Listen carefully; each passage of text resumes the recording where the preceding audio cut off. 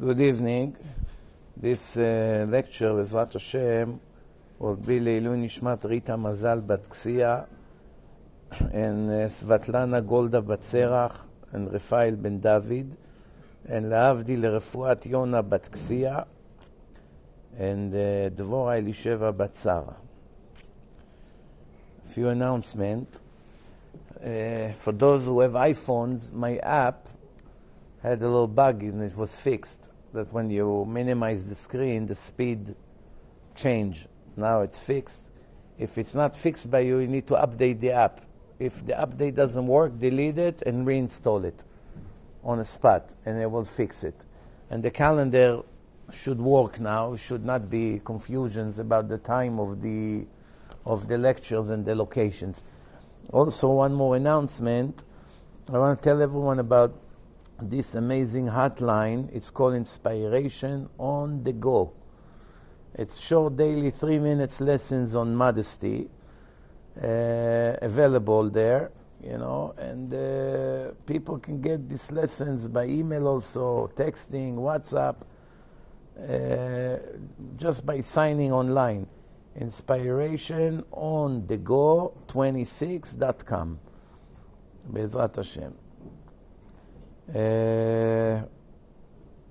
People see a lot of miracles just by committing themselves to join for 40 days, right? And they're having 40 ladies join for 40 days, or by having 40 women. So Bezrat Hashem, this is on top of what I said yesterday in my lecture in Queens, that a lot of people see miracles by reading Mishnayot every day, 3-4 Mishnayot, daily, constantly, not to skip a day, and request whatever they really need. Those who need shidduch, a lot of miracles were made. I already got 2 emails today that people did it, and already they had one first day they had a miracle. No, Baruch Hashem. Of course, all the sgulot, sgula comes from the word mesugal. Mesugal means able. Sgula means ability. It gives you extra ability. It's just like when you have a car, you drive. The car has an X amount of speed. But when you turn into the sport mode, it becomes a lot more powerful. Without the sport mode, it barely moves. Once you hit the sport, it flies. That's gula. The car drives without the sport mode. It has the whole thing, but this extra little push makes it a lot better. That's the whole concept of sgulot. But make no mistake, you first need to have a car, and it has to be in perfect condition. That's when the sport button will help you. If there's no car, you can press until tomorrow. So you first need to keep Torah and mitzvot and modesty and Shabbat and emunah in Hashem. And now you can add certain sgulot. By the way, not all the sgulot are reliable. Some are made up. This sgula of the Mishnayot, the Gaon Mivilna already spoke about it 250 years ago. It says that it gives a person very strong power to fight the evil inclination, the Yetzer Hara. So yesterday I spoke about the parasha we read on Shabbat, Parashat Ba'alotcha, for men only. For the women, that's why I gave today an option for the women. All right? So, I spoke about Parashat Ba'alotcha. There's a little bit more left to talk about it. And if we have more time, we go to Parashat Shlach. Remember, in Israel, they're 1 week ahead of us. So they already read Shlach over there. This coming Shabbat, they're going to have Parashat Korach. We're going to have Shlach, the story of the Meraglim, the spies. They're going to have the story of Korach. Eventually, we'll catch up to them. In the parasha, we see something very interesting, that it's written, Daber el Aaron ve'amarta elav be'alotcha et hanerot. Hashem said that Aaron has to prepare and to light the candles in a menorah. In a Mishkan, Aaron never entered Israel, so he didn't have the chance to be in Eretz Israel. In Eretz Israel, it's a permanent Bet HaMikdash, permanent temple. But in the meantime, while they're in the desert, it's portable. It moves from place to place. So the Gemara is going to explain to us למה נסמכה פרשת המנורה לפרשת הנשיאים. We just spoke about all the sacrifices of all the presidents of the tribes. And why is it close to the story of the menorah? What's the connection between the sacrifice of the president of each tribe to the story of Aaron is going to light the menorah? Obviously, when there are two subjects two subjects closer to each other in the Torah, close to each other on the Torah, there has to have some kind of a connection. So the Gemara and Rashi brings it up. The Gemara says, לפי שראה אהרון חנוכת הנשיאים, Aaron saw every president bring his sacrifice. He got a little jealous. He felt weak that he doesn't have the merit to participate in that celebration. Not him and not his tribe. אמר לו הקדוש ברוך הוא, חייך, relax, שלך גדולה משלהם. Hashem told him, relax, calm down. Your merit is greater than them, that you're going to light the menorah, which is higher than what they do. So, we have to understand, what does it mean, חייך שלך גדולה משלהם? ברוך אתה אדוני, אלוהינו מלך העולם, שהכל נהיה בדברו.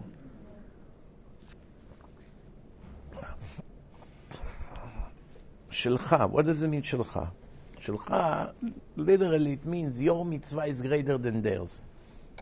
But there is a secret here. Shelcha means your broken heart that you could not participate in sacrificing like the president of the tribes is greater for me than all their sacrifices combined. Everything they did, you having a broken heart that you want to fulfill this mitzvah and you can't, already worth it for me more than everything they did. From here we learn the expression, the famous expression, Lev nishbar v'nitke, Elokim lo tifzeh. A heart that is down and broken, and now while you're in such a situation that your heart is broken and sad, and your spirit is low, and you now praying to Hashem from a broken heart, Hashem cannot turn down your request. This verse appears in Psalms 51, verse 19. If you remember, I made a whole series about the entire 150 chapters of Tehillim, of Psalms, with explanation of each chapter, what does it talk about, and why it was written, and by whom, and what connection, and some of the secrets there. It's a very inspiring series. Baruch Hashem.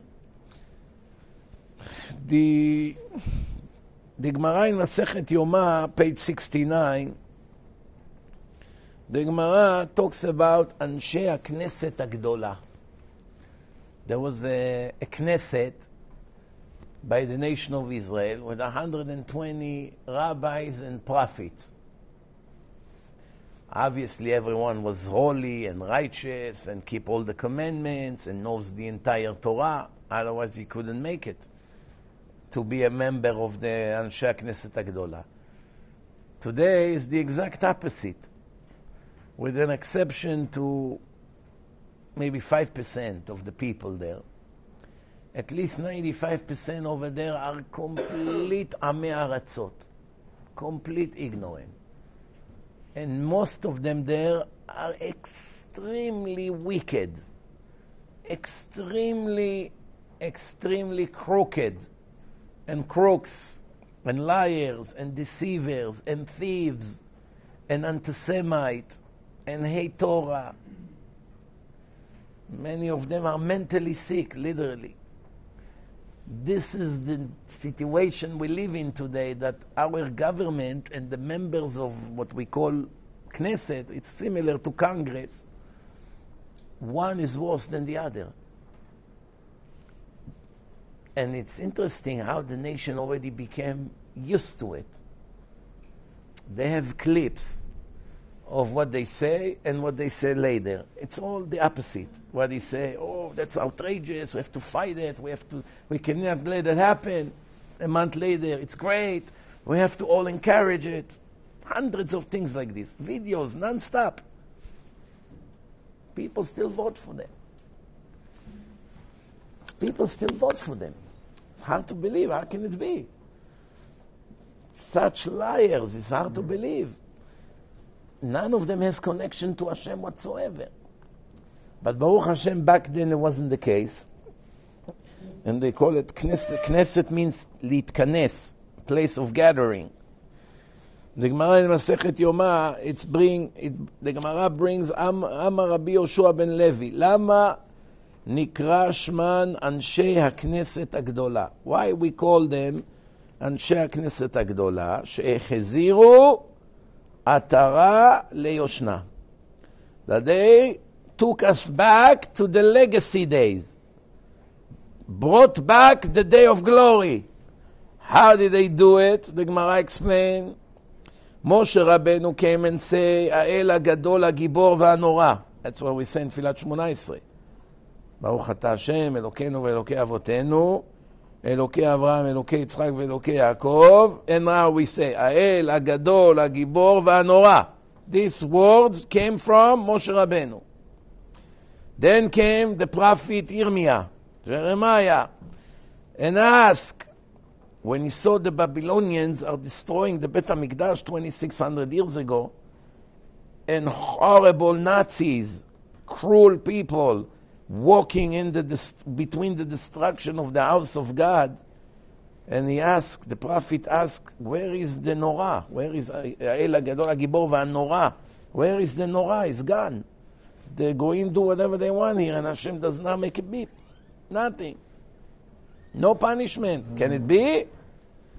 I don't want to say Norah. Then came the prophet Daniel, and he saw the horrible situation of exile, and he said, the Goyim torturing the Jews, where is Arei Gvurotav? Hashem is a hero? Where is it? I don't see his heroism.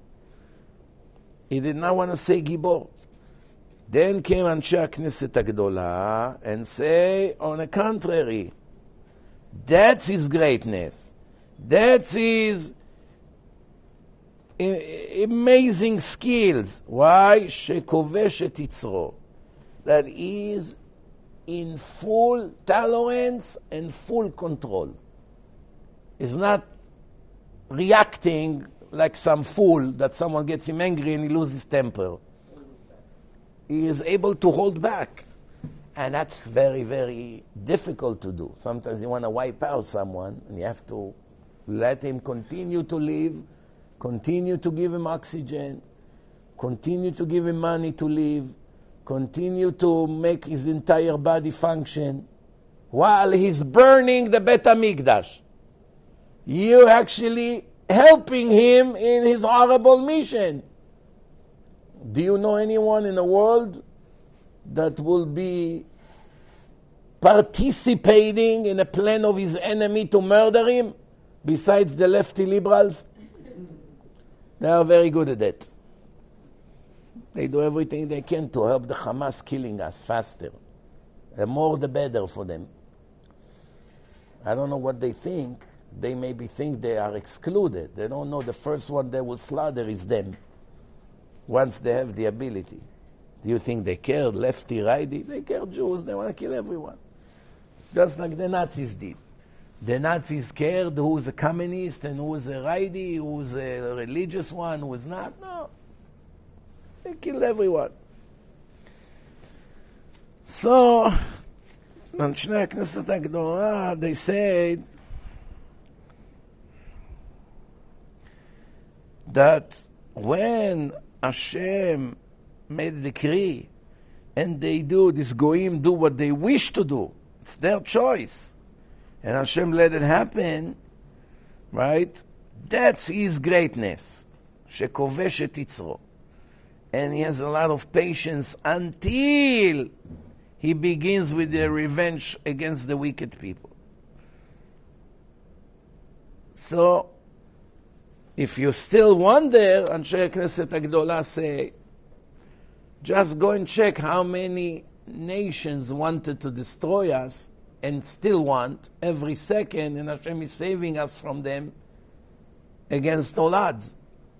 So obviously, as much as Hashem allowed them to fulfill their plan, He already set a certain limit. Once they're going to get to that limit, they're not going to be able to move on with their plan. The Rabbi Mibrisk, he says that we praise Hashem when we pray. We praise Hashem. Ata gibor leolam Hashem. You are the hero Hashem for eternity, forever. Why do we have to say forever, for eternity? Why is it's not enough to say Hashem, you Ata gibor, you're the hero? Why do we have to say leolam? Anyone thought that maybe the strength of Hashem is one day will run out? He may get old, he may not be able to run the world like he does now. It will be harder for him, he has to sweat more. Maybe his back will hurt. What exactly is the idea here? That we have to say le'olam. It's a little bit of an insult. It's something obvious. It's rhetorical. It was enough to say, Ata Gibor Hashem. The answer is, Rabotai, when the problems begin and the trouble comes, many Jews begin to ask, where is the greatness of Hashem? Where is the hero that you're talking about? And the answer is always here and always strong and will always remain strong forever, for eternity. Sometimes you see how we strike against the nations, sometimes with a sword, sometimes with floods, sometimes with earthquake, and sometimes by not doing anything for the time being. Anything for the time being. That's why we have to have patience. Even when Hashem does not do anything right now, we do know that He records and documents everything the Goyim do against His children. Everything. Not one detail is missing. And everyone in the end will get what they deserve. We have to know this. You know, it's written in Parasha, the word menorah, it's written 4 times. 4 times. Rav Chaim Kanievsky bring that sometimes it say menorah with a vav, sometimes it say menorah without vav. It's called ktiv chaser. It's missing letter. Why sometimes it's spelled fully and sometimes it's spelled with a missing letter? Either way you can read it and it sounds the same. The question is why? Is it random? Of course not. Everything is planned in the Torah.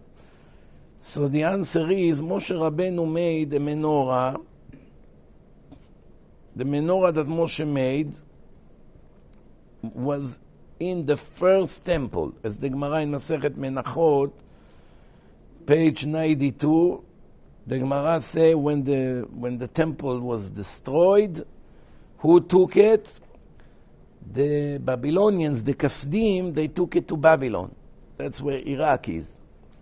As it's written in the end of the book of Yirmiyahu, the prophet, when they build the second temple, right, it's written in the book of Ezra that they took all the tools and everything, all the utensils of the temple that was in Bavel, right? Everything went to Bavel, including the menorah that Moshe Rabbeinu made. This menorah existed until the time of the Greeks. The Greeks impured it. They made it not pure. And you couldn't use it anymore, like the Gemara in Avodah Zarah, page 52 says. When the Maccabees, the Bet HaChashmonaim, they won the war against them, they made a new menorah. But there was no wealth at that time, so they just made it with pieces of metal, you know, that you use on a grill to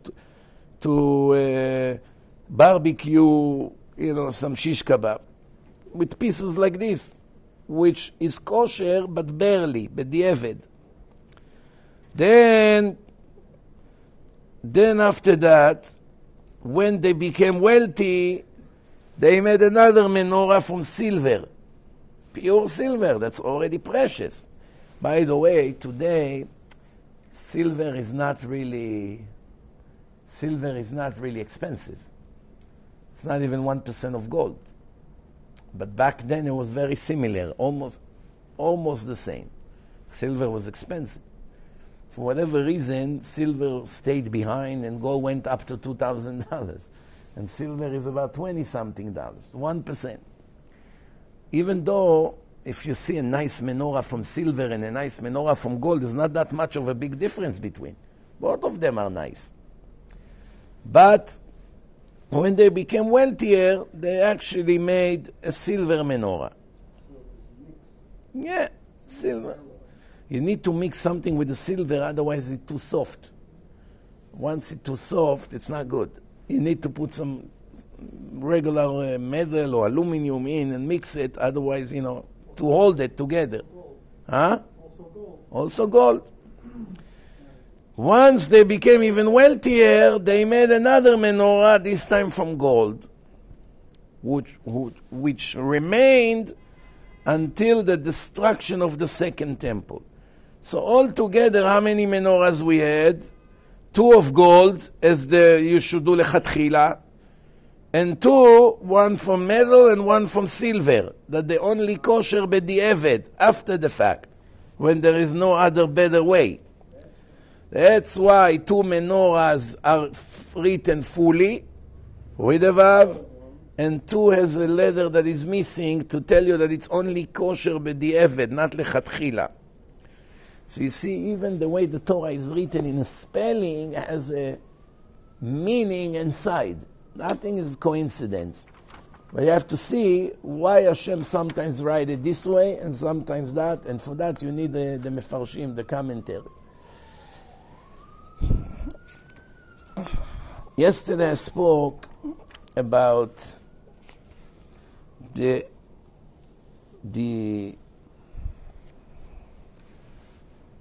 request of the nation that they miss Egypt, they miss the watermelons, they miss the zucchinis, they miss the garlics and the onions. So how can it be? Someone came out of Auschwitz while he's on the way to the United States in the middle of the ocean. He began to scream at the captain, "Take me back to Auschwitz, I miss the steaks and the fish that I was eating there and the desserts." Everyone would say he became crazy. It's not normal. Who gave him anything to eat there? They suffer hell on earth. What is the point of thousands of people coming to Moshe with lies? We miss the watermelons. And I explained yesterday that it wasn't the Jewish nation, it was the Erev Rav, the Egyptians. They are the one who makes almost all the problems. Today I want to ask another question. Later we find that they want meat. They're asking for meat.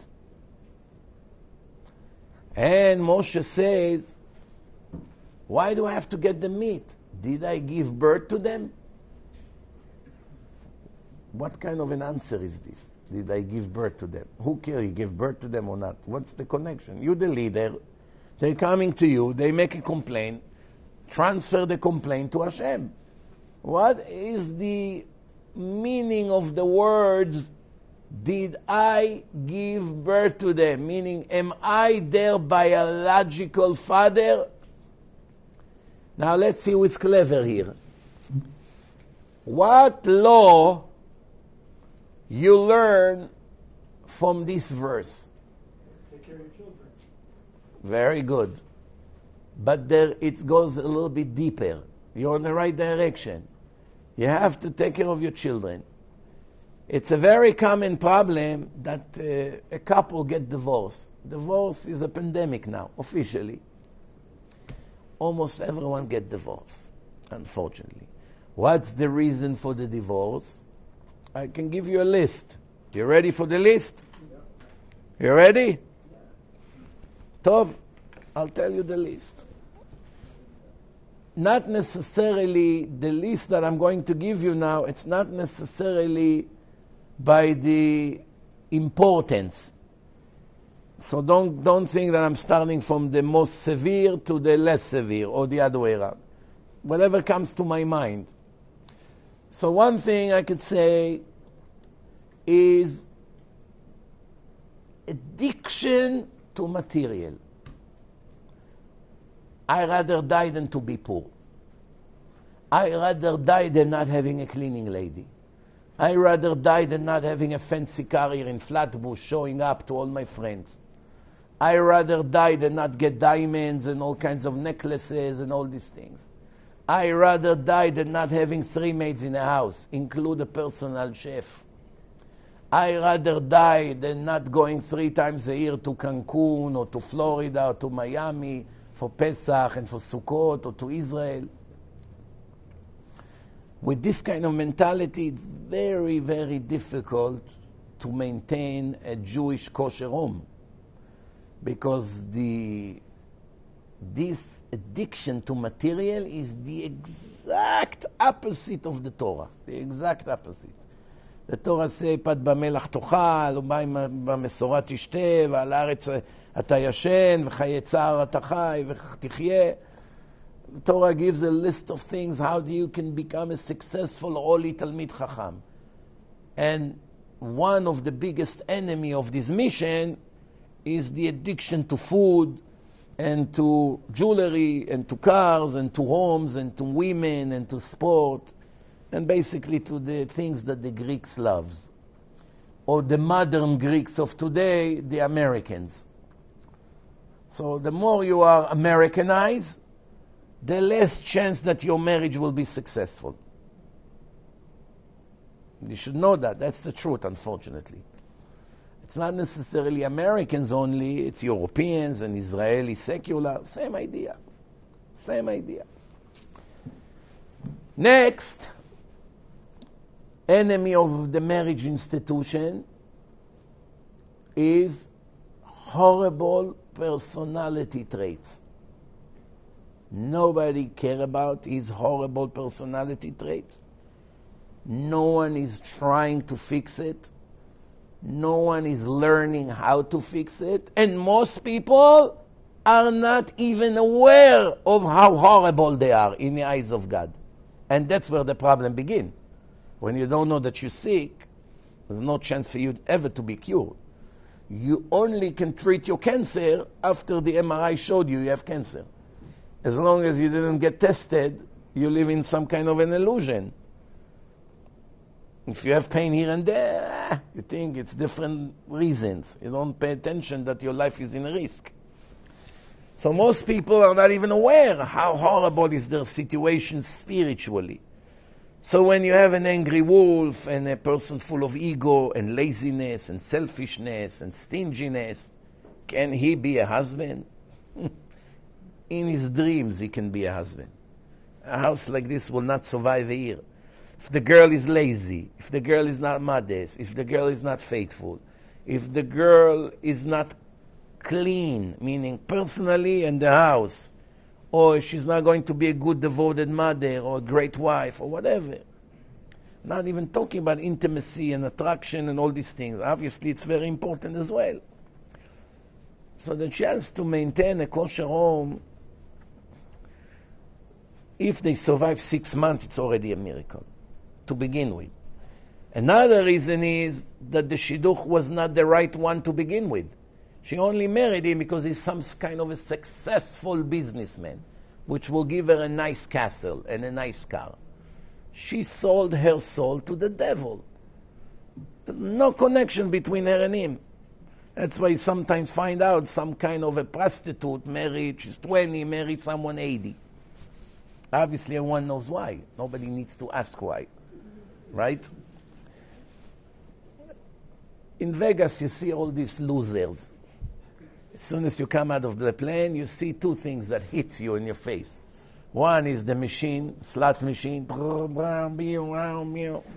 Second thing, you see all these cowboys with their boots, 80 years old, Someone that can be not his granddaughter, granddaughter, with no shame. The shame is totally lost.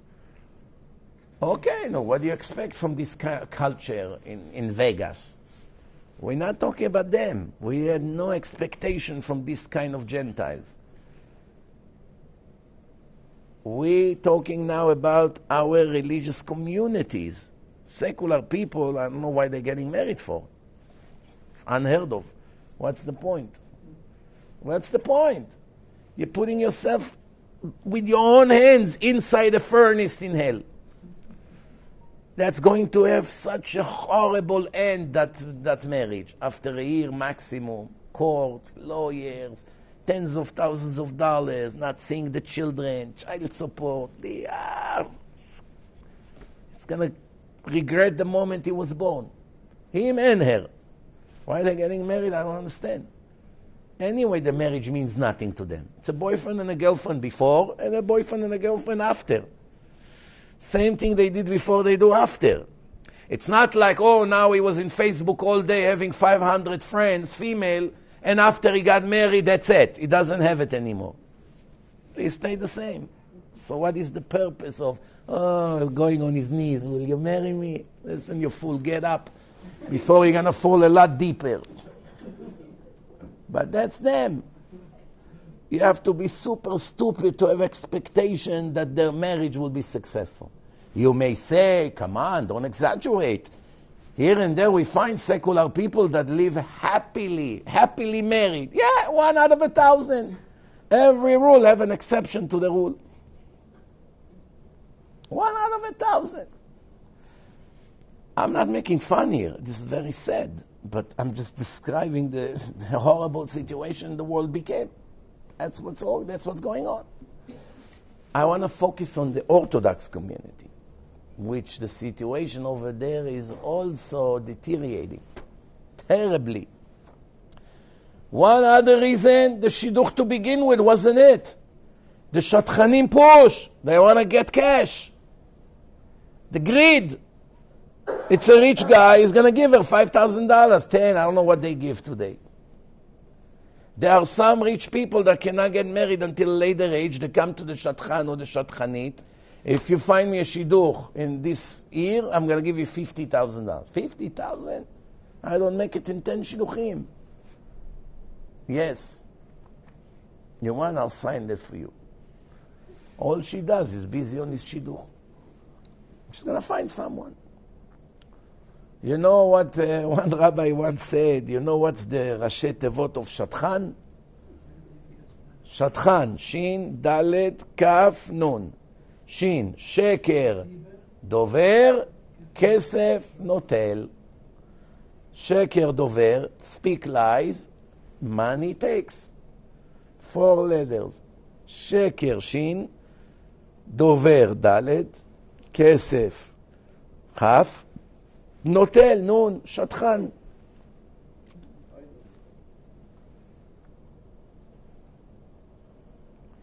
So, I don't say that all the Shatchanim are like that, but the nature of the Shatchan, that he is pushy. Sometimes for his own good, sometimes for the person's good. He represents someone, the boy or the girl, they are dying to see them getting married.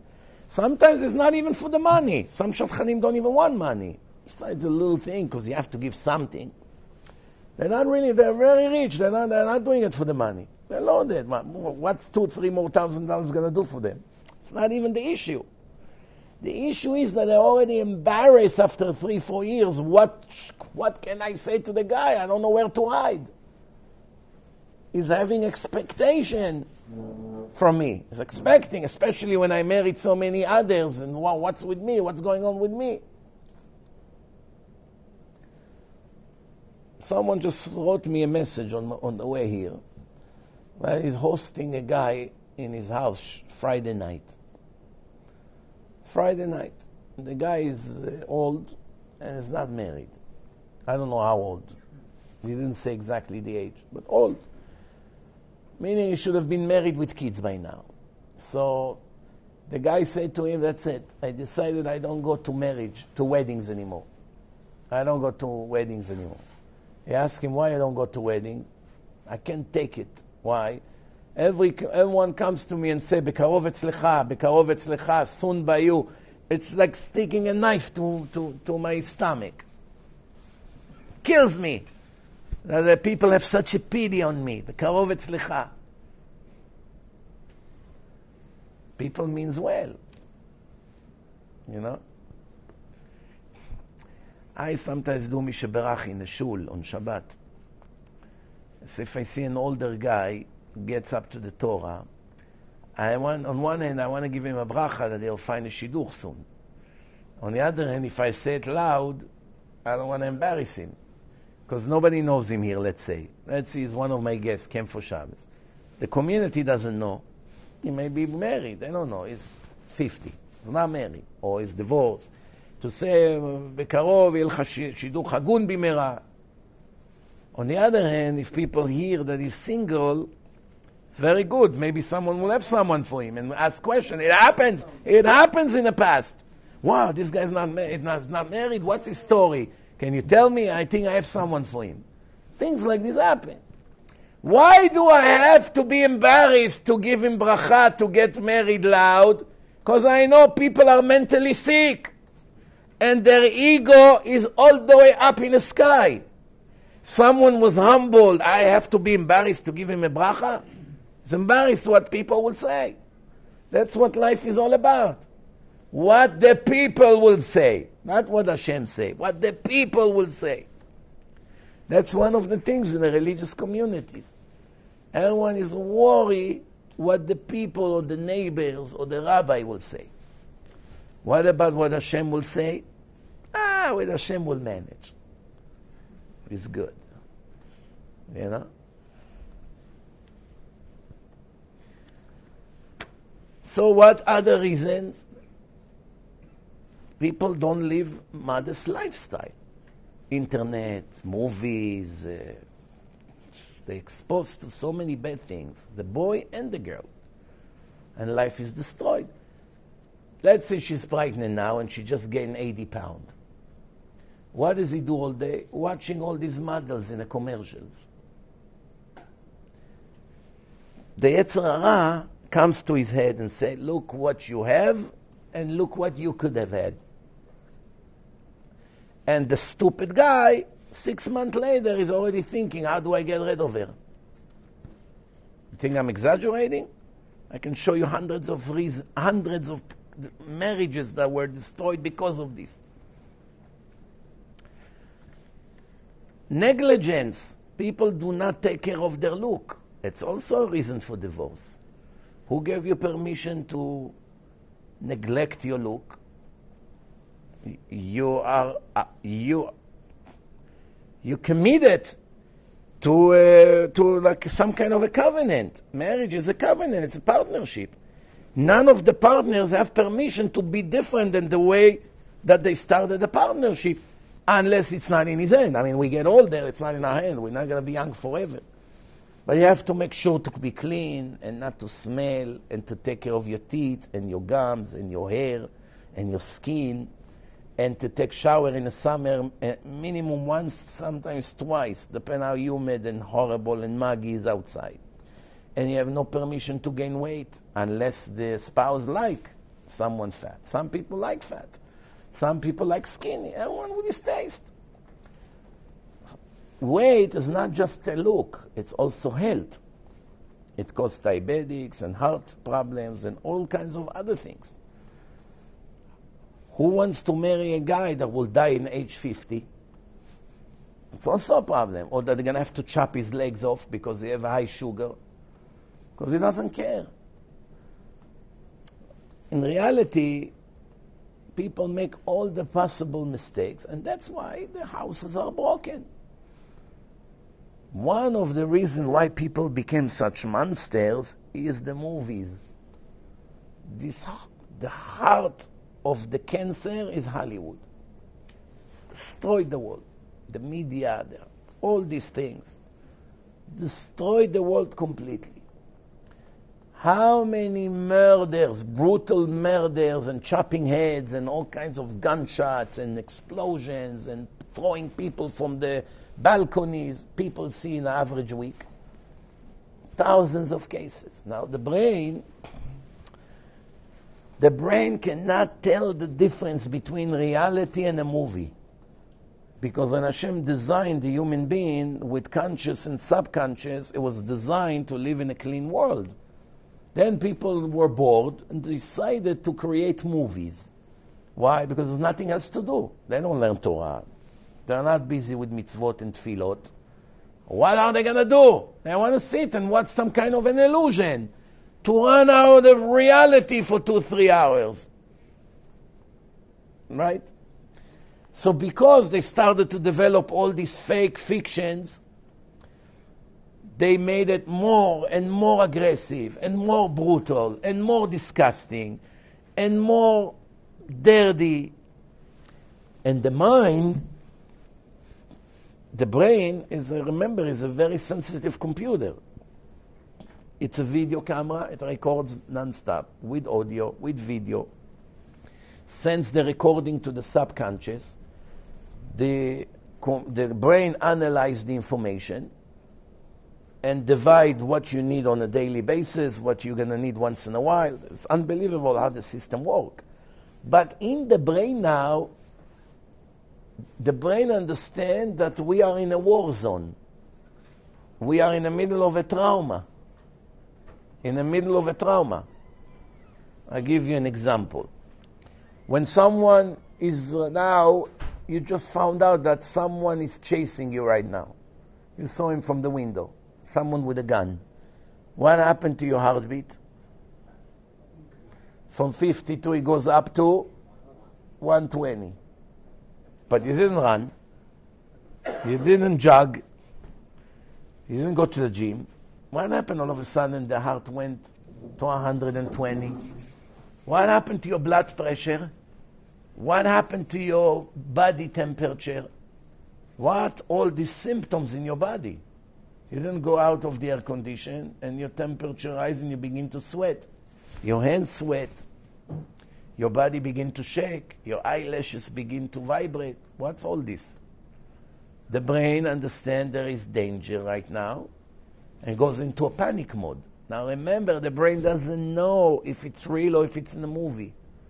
So when you begin to see all these horrible things, the brain is very confused. What kind of a life this person has? All days under threat and murders and chopping heads and cursing and beating up. And it turns the person into a monster. That's it. That becomes your nature. That's how they brainwash their brains of all the children in this generation in public schools, all to become gays and to change their gender. They found a way from a very young age. You see in Target, they have clothes of babies, infants, all with these rainbows and all that.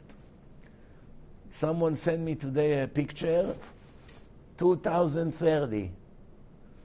I'm going to be executed for refusing to change my gender. It's a joke. It's not so much of a joke. We're heading there. If you're going to be, in 10 years from now, one of the only normal people that are left in the world,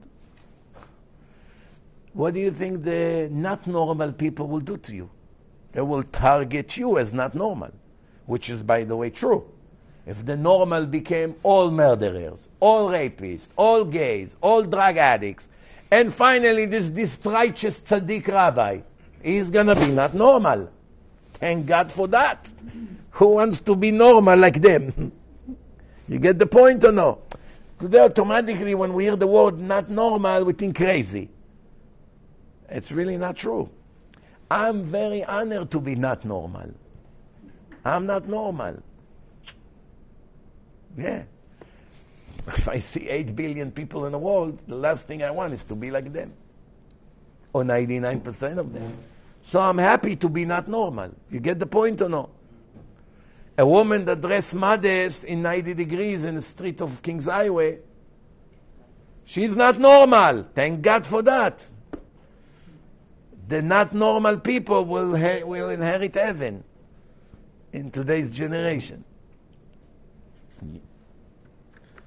This is how sad it became.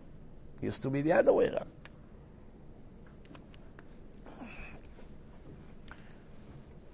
I hear about someone who makes a wedding now to his son. How much he's going to spend in 2 or 3 hours of the wedding on flowers? More than $100,000. I just told Simantov, he laughed at me. So, some people waste $500,000 a night. $500,000 a night for flowers. If a person like this is free to walk in the street, I don't want to live in this world anymore. Someone like that has to be locked in a mental institution. No other word for him. Completely mental. Oh, he may have $100 million. It's a good point. So what? $500,000 went to the garbage in 3 hours. He loses it in a casino every once in a while. So why not? At least the wedding of his son will look like paradise in the videos while it lasts for 6 months. You know? So if you're so generous, let's see you give $500,000 to the yeshiva and let the yeshiva run for 2-3 years with this money. Trillions of mitzvot instead of that stupid waste. Now one of them will agree. I'll make a deal with you. Go to all the rich people that making all these fancy weddings over here and other places, flying so many people, this, business class, catering, best singer, flying the whole world to make such a show. Fireworks, who knows? Bringing a horse with a carriage. This whole show became a circus, the wedding. Tell them, just give up on a flower. Put $20,000 on a flower, still look very nice. And 480 give to save souls or to produce Torah. I will do that also. Yeah, 180 a month. $180. I see these people canceling monthly recurring donation of $101. Rabbi, business is tough. Then I hear the next day they're opening a business for $1 million, a spa. 101, that's what bothers them. There's a lot of mental sicknesses out there. I hope for them that they are mentally sick. I really hope for them. At least they will be dismissed from the hell that is waiting for them. Because someone that is mental is dismissed from a punishment. It's a great relief. Because if they are not mental, wait what's waiting for them. People that are willing to burn hundreds of thousands of dollars on such nonsense, and when someone come and beg them to help this or to help that, they're so tight.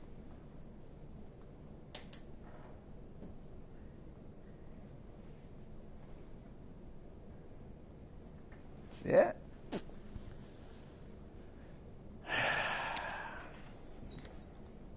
There are many things can be done.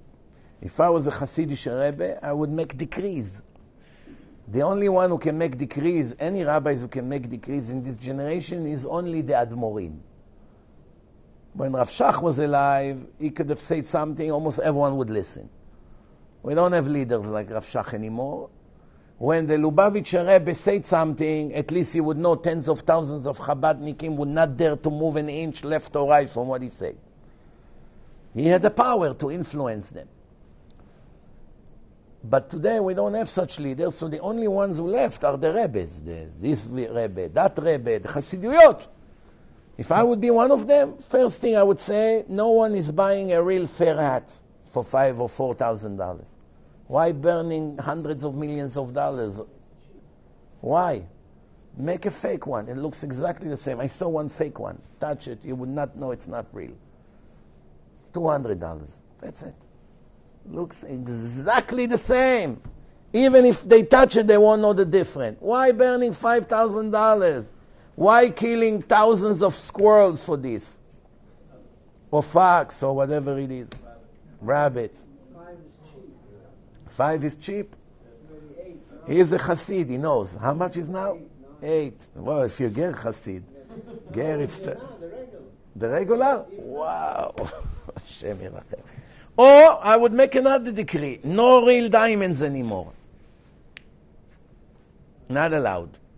They would listen. They admire the Rabbi. They would listen. Why burning millions of dollars on such tuyot? With that money, we can save our children. We can save marriages. We can save orphans. We can save widows. We can make the world a safer and a better place. If I would say it, how many people would listen? 2,000, 3,000 people in the whole world. If you Rav Shach, 500,000 people would listen. Well, I wish we had people like this that can make such an impact and make the right decrees. Simple wedding, takana, no one is allowed. Simple chicken, little piece of meat, fish, whatever, that's it. No show, no flowers, not 20 musicians. Nobody needs this. We're not in a philharmonic now. DJ or a band of 3-4 people, that's it. Simple, keep it simple. Some people, they make a $500,000 wedding and then they fight and cheat the yeshiva for the tuition. That's all I can pay. Then they wonder why their children is off the derech one after the other. They still fly 3 times a year for vacation. They still drive a nice fancy car. They still have a $20,000, $30,000 watch. But when it comes to the tuition committee, he's fighting to save $500 a month. Let the yeshiva run and collect. Why should I do it? Let them do it. If you're poor, you deserve all the discounts. No question about it. Nobody can stay in public school or go to public school because his parents cannot have money to pay. That's a crime. The reason it happens is because the rich are cheating. For vacation, they spill money like garbage. I saw them. Many, many times in places that I see how they live. But when it comes to things that is life and death of eternity, they're all of a sudden cheap. They don't want to pay.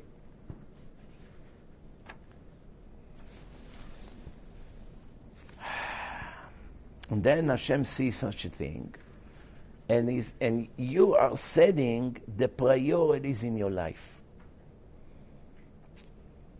There was a time in the time of Rav Hanan Wasserman, he used to go and collect money for the yeshiva. He came to the house of a very rich man that gave money every year to the yeshiva.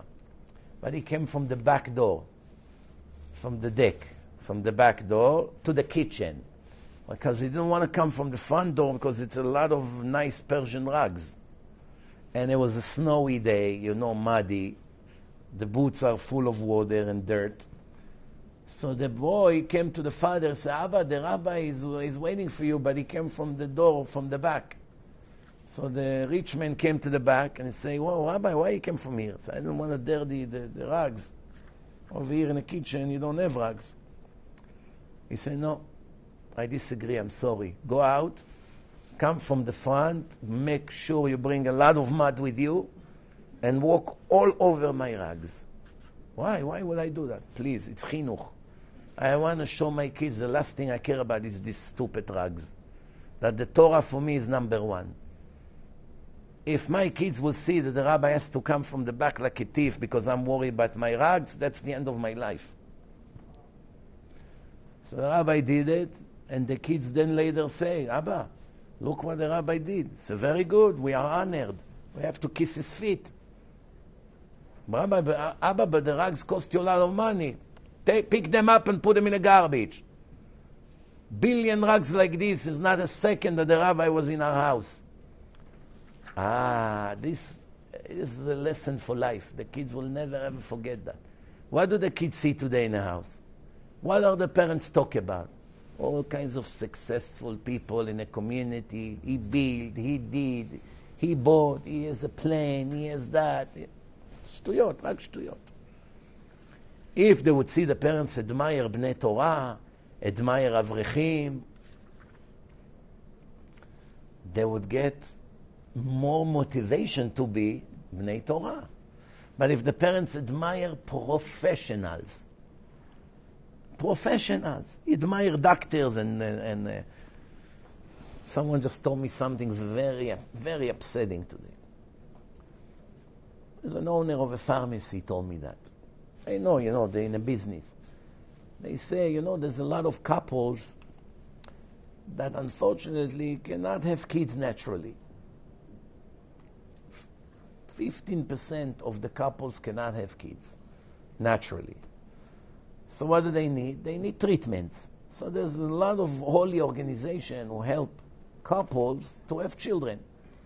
The last option is IVF, where they take the sperm and the egg, fertilize it artificially, put it in, hopefully it will work, sometimes it fails. It costs a lot of money, these things.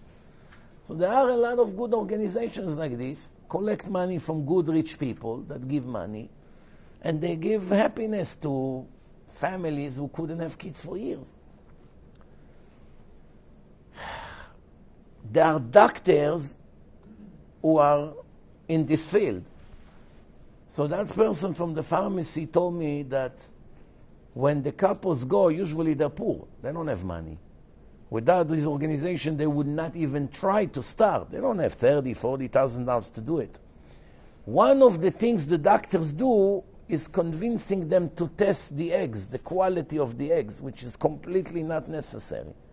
Because the eggs have a way to fix itself. They want to take out of these miserable couples who barely have what to eat, and all they have and pray and cry for years is to have a child. The little from their plate, they're already multimillionaires, these doctors.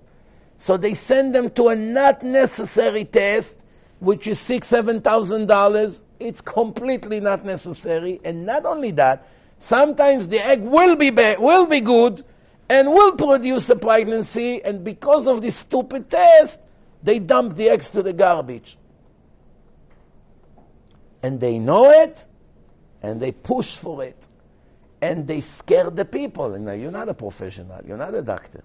They tell you, no, it's very dangerous. If the egg is not good, the baby is going to come bad. This, autism, all these things. Who would want to take such a risk?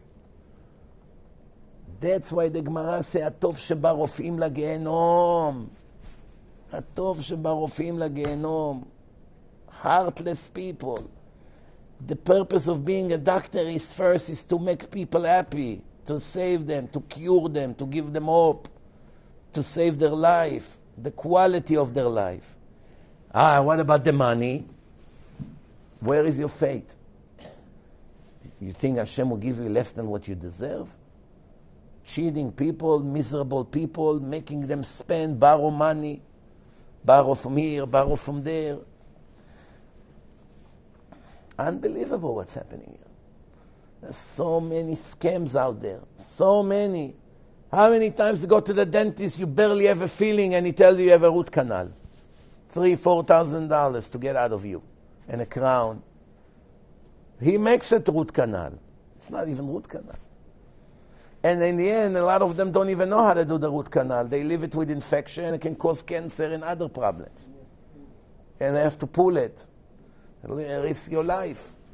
Same thing lawyers. In divorce cases, they do everything they can to stretch it as long as possible. Such evil people. Of course, I'm not saying everyone is like that. There's always good people, obviously. But I'm just talking about the bad ones. There's good doctors and righteous doctors. And there are doctors who I know personally, when they see a poor person, or especially Bachur Yeshiva, they refuse to take money. Refuse. Like Dr. Cohen here in Union Turnpike in 166th Street, the dentist. Dozens of Bachur Yeshiva from our yeshiva, he took care of them for years for free. But not just for free. When they came all the way from Muncie to Queens because they cannot afford a dentist, he took them before the customers that are sitting there. Customer is hundreds of dollars each, or sometimes thousands. First, the Bachur Yeshiva. And he came for a filling. He also did for him cleaning and another filling if it was necessary, and full mouth x-rays. Why? I'm not doing anything for the Bachur Yeshiva. I love Hashem. Hashem loves Bachur Yeshiva. I'm honored to please Hashem. That's it. But you lose money? That's heresy. To even think that. that I'm going to give a priority to a holy Bachur Yeshiva Ben Torah, and maybe one of the customers will get up and go, and I'm thinking, wow, I just lost $1,000 because this guy got angry and left. If you think this way, you're not religious. You're not religious. If I had permission, I'll tell you, take your yarmulke and throw it to the garbage. That's where it belongs. I won't be able to tell it to you because it's not under my authority. But one thing I can tell you, you're not religious, you're faker. Because if you think, I'm going to do something that makes Hashem happy, and in return Hashem will stick a knife in my back and hurt my parnasa, you are not religious. You have zero faith. And your hashkafa is totally rotten. Totally rotten. I always remember when we used to make thousands of CDs every week. CDs were more popular than today. Today, Baruch Hashem, we do the USBs and the promoting lectures online. But back then, I had a guy, now he's already a few years in Israel, but when he was in Muncie, he had a business that were producing all my CDs. And he decided that he wants to make Aliyah. So he wanted to sell the business. What was the asking price? $100,000. He has all the machines, the printers, everything, the office. One Hasid and his son came from Brooklyn. Wealthy. He wanted to buy a business for his son, looking what to do with that boy. He came in, he showed him all the monthly statement, how much he makes, what's the expenses. He said to him, the price you're asking for too much. I was his main customer, because who else does thousands of CDs every week? Others, they do 100 here, 200 there, when there's a special occasion. I was mamash. So basically, if I leave him, he's bankrupt. Because the little that he does here and there will not even cover the rent. So the guy comes and sees. So you have one main customer. Almost everything comes from him. If he leaves you bankrupt. So your business basically is dependent on one person. Financially, the Hasid was not stupid. He was right. But then the guy told him, but this business is not a regular business. It's not only money. It's a business that saves the life of many thousands of souls every year. So I'm honored. He was my Baal Tshuva himself, the guy. Him and his entire family. So I'm honored that I'm busy with something that I know all these CDs that I put in the envelopes and wrap it and take boxes and deliver them. I'm participating in saving thousands of lost souls every year.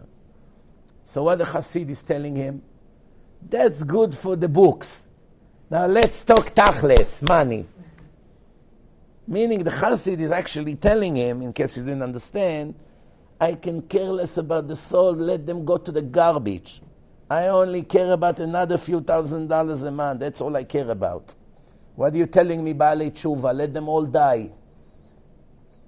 But it's even worse than that.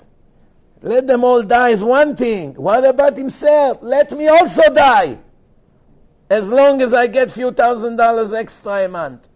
Because the Hasid for sure heard 1,000 times since the day he was in yeshiva until that day how important it is to save souls. The Hasidim has the same Gemara, the same Shulchan Aruch, the same Rambam, the same Chovat HaLevavot, the same Mesilat Yesharim, the same everything. Their speakers, some of them are the best Musar speakers. They speak about saving souls, Kol HaMatzil Nefesh. There is nothing he didn't know. But he took everything and put it in the garbage for another $2,000-$3,000 a month. And he's already wealthy. Here you go. Here is an example of someone, all his life is a religious robot, and he's totally not religious. Totally not religious. Because if in the most important thing in the world, in the eyes of Hashem, you step on it and throw it to the garbage like it's nothing, then you are a suspect that you break every possible violation of the Torah behind the scene. You're already a suspect, right? If someone go and shoot people and kill them, you expect him to be a faithful Hatzala volunteer? What do? I'm volunteering to Hatzala. It's very impressive. Whoa, he's a volunteer to Atzala. He gets on Shabbos a call, he runs. It's impressive before you found out he already murdered 300 people. Once you find out that he's a hitman, and he comes to convince you that he wants to volunteer to Atzala, you know there is a scam here. There has to be something, right or wrong? I hope you didn't kill anyone. You got the point or no? No, of course not. He only cared about money. That's reality. There's millions of examples like this. So I say, not all lawyers are like this. Not all doctors are like this. There are very good ones also. Some lawyers even go in. There's something called pro bono. They take cases and volunteer. I don't know, to all kinds of organizations. I don't know why they do it. Maybe from their good heart. I don't know. Maybe they feel guilty on all the other cases they killed the people. Once in a while they want to feel good with themselves. But we're not just monsters. We are also good people. Together. What do they call it? The Dr. Jekyll and Hyde? Huh? Jekyll and Hyde. Who's the good one? Jekyll or Hyde? Jekyll is the good? There are actually people that their name was Jekyll and Hyde? Well, it's a split personality, no? Huh? Top. Jekyll is the uncle? Who is Hyde? Split personality. He hides his mitzvos or averos. So, in divorce cases, I once was in a seminar in Los Angeles. A woman came, can I speak to you? Yeah. I'm getting divorced now. It's already going on for 2-3 years. She's telling me now that the lawyers that are arranging this divorce already, listen carefully, already took from her and her husband 2 villas in Beverly Hills. So far. Meaning the case is still going. I asked her why. You would come to me, I would arrange your divorce for $500. Whatever the fees to the court, and that's it. I would make peace between you. You give him this, you give him that. Sign here, go to the court, stamp it, finished. Arbitration. What do you need them for? We made a mistake. But why it's not over? They don't let. They want to stretch it forever. Every month, send me 15,000, send me 12,000. 2 houses we lost. But I had even a worse case than that. I was once in Florida. There was one Italian woman, maybe almost 7 years old, something like that. She told me I got divorced. Do you know how much I paid to my lawyer and me and my husband, my ex-husband? My husband had a hedge fund in Wall Street. The lawyers knew he's rich. Guess how much they pay between both of them to the lawyers to settle the divorce case? Guess how much? No, throw a number. Huh? 2,500,000. No. Huh? 1 million. 10 million. No? Huh? 100 what? 100 million. You're not that far. $50 million. The husband paid $31 million, and she paid $19 million. Can you believe it? This was 15 years ago. Meaning, if the case would be today, it would be what she said, 100 million. Now, then they ask, why, Rabbi, why the Gemara said the best of the lawyers are going express to hell?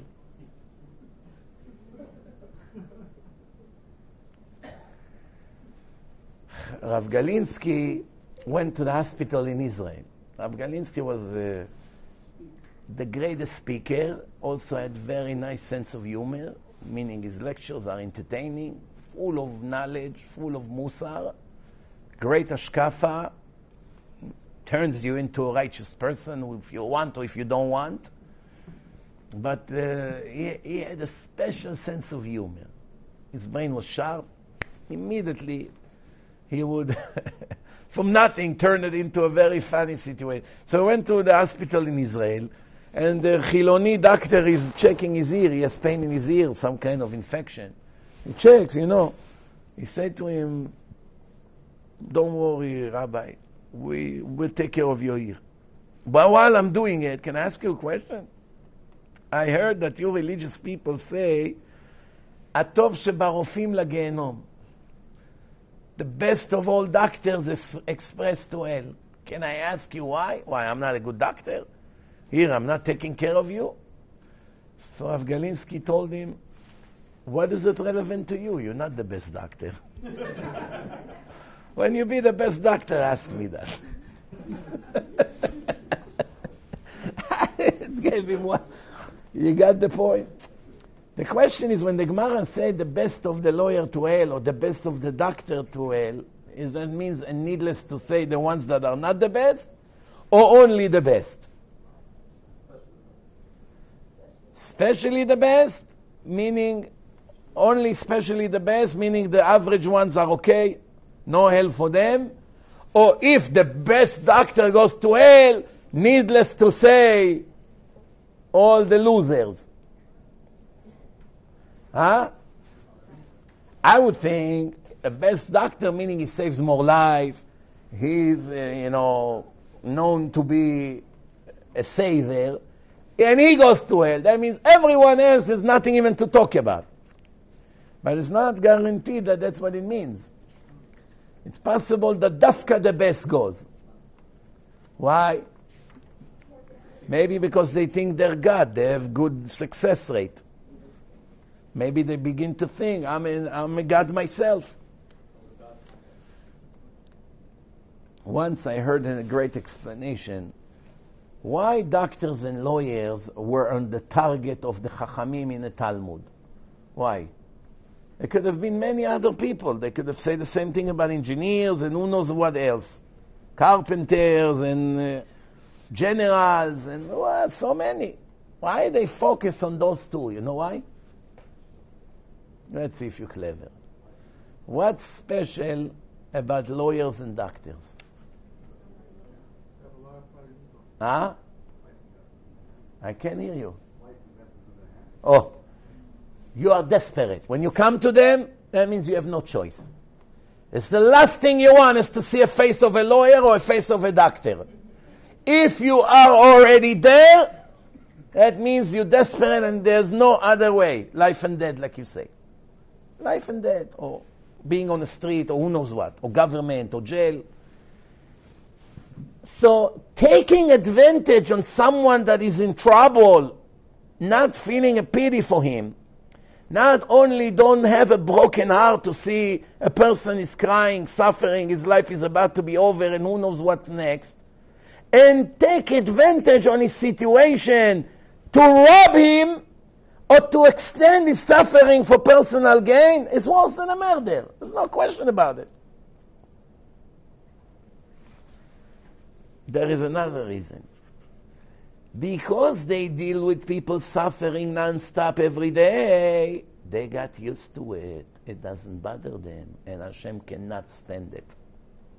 Hashem cannot stand it. That a patient in a room is screaming, I am dying, give me some morphine, I don't know what. And the doctor, checking his text, hi honey, what's for dinner tonight? And the guy, in my own eyes I saw it. In my own eyes. I went to Maimonides. My friend's mother went into the hospital. Nobody expected her to die that night. Her life was not in a risk. While she was there, I had a lecture in Borough Park that night. Maimonides, Borough Park. When I found out, I said, you know what, I'm finishing the lecture, I'm coming to see you there. It's Mishamayim, Hashem arranged her to be in a hospital the night that I have a lecture there, that I will go there and we will do what's necessary before she dies. Otherwise, no one would know how to do it. It's Mamash, Hashem arranged it, that I will be there. And who was next to her in a room? Rav Belsky. Rav Belsky, the Pusek of Brooklyn, of America. Next door. And between Rav Blesky to her, there was a doctor on a computer. You know, they have computer on a hallway. And she was, nothing. Son, she's suffering. Can you do something? Don't worry. Nothing. Why? That's all day. They're not excited. It doesn't excite them. It doesn't bother them. They got used to it. So you see, I just gave you 3 reasons. Maybe there are other reasons, I don't know. And of course, not everyone is like that. Some are like that, some not. If you already decide to be a doctor, you have to remember these points. Because that could be a very bad trap for your life. Even if you make millions, if you're going to get Hashem angry every day with your behaving towards the patients, it's not worth it. Same thing lawyers. Tov, we'll move on. The people come to Moshe and they say, we want meat. Moshe comes and say, I did not give birth to them. What do you want from me? How can I get the meat to millions of people here? Did I give birth to them? So I ask, what's the connection if you gave birth to them or not? You are the king now. They come to you, what do you want? You don't have to be their biological father. From the fact that Moshe say, I'm not their biological father, what do we learn?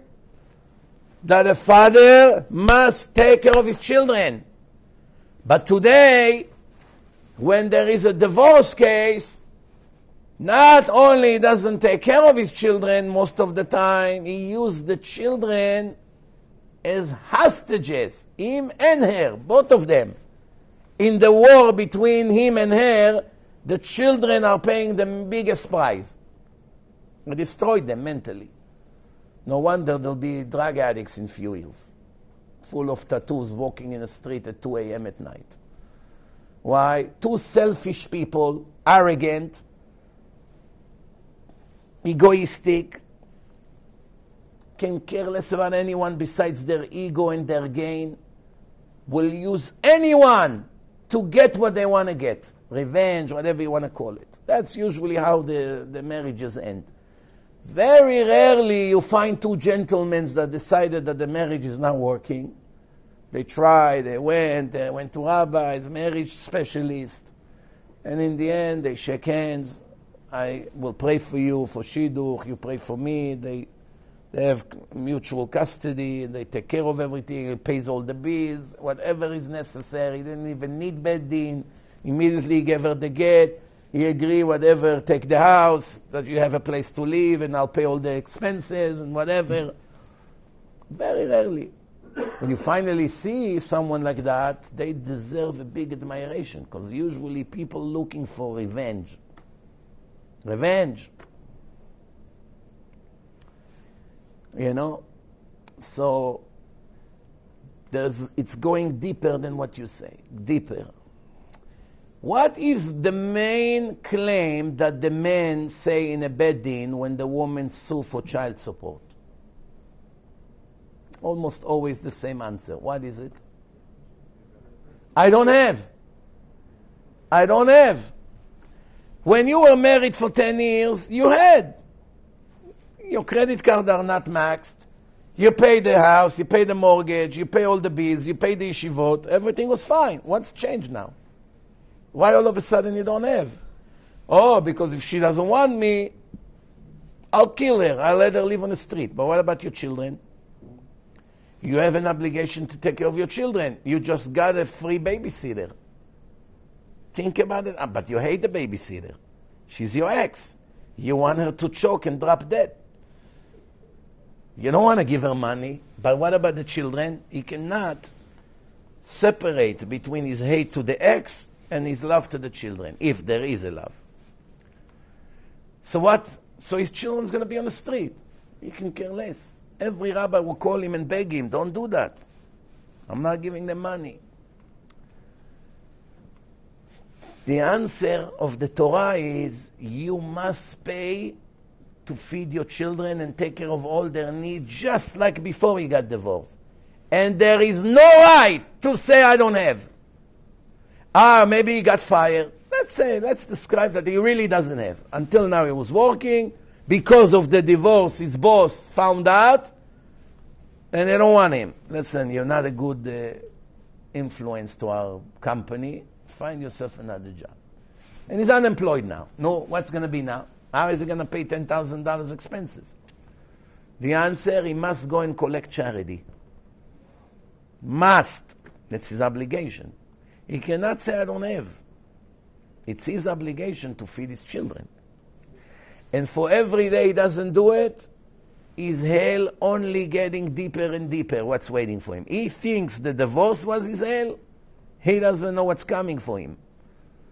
Because remember, today, in such a generation we live in, if you make your kids poor, and they have low self-esteem, and they hate their life, and they suffer already from a broken home, usually, almost for sure, they will go out of the derech. They will leave the religion, they will hate the religion, and they're going to make billions of sins. Every one of those sins is on you. You will have to be judged for. If you did everything you could, you gave them love and attention, and you pay, and you tried, okay, at least Hashem will take it to consideration. At least you did the maximum you could. But most men don't do that. Not that the ladies are perfect. Of course, they also have a lot to blame. But in the end, kids need their mother. Unless he's some crazy drug addict and who knows what. That she's a damage to the kids, which is not so common. Most of the time he fights to steal the kids from the wife. But for what? For selfish reasons. But they're gonna be young kids without a mother. They're gonna suffer every day.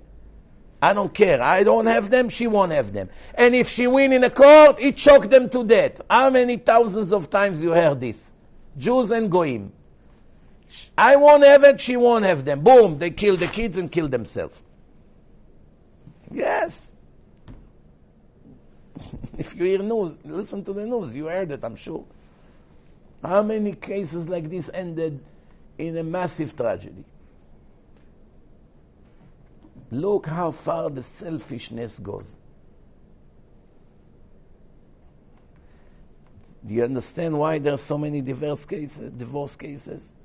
Nobody touched the purpose of his existence. Hashem put you in the world for a purpose, and you totally ignore it. Totally. You don't fix any one of your negative traits. Not your laziness. You don't care what time you wake up in the morning. Do you know what it means to lose Kriyat Shema? Do you know what a crime it is to wake up after 8:30? That Kriyat Shema is over? Do you know what a crime it is? Do you know how disappointed Hashem is from you? I went to sleep at 1 or 2. So what? If you had a flight to catch, you would be in the airport at 4, even if you went to sleep at 1. How many times I went to sleep for an hour and a half, and had to get up and head to the airport?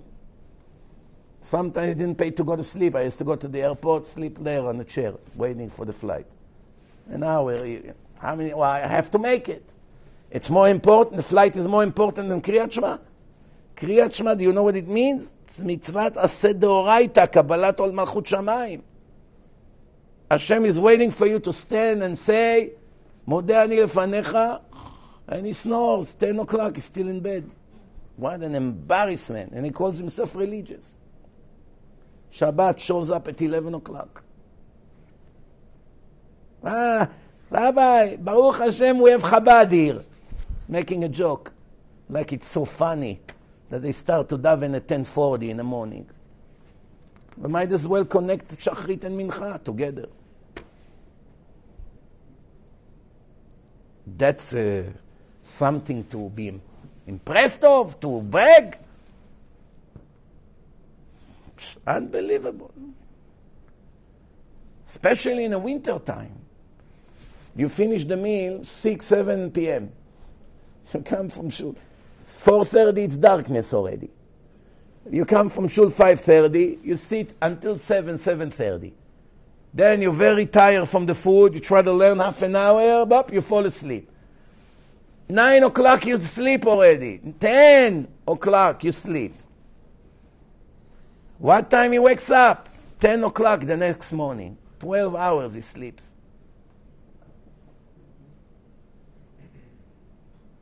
Like the bears. Sleep for the whole season.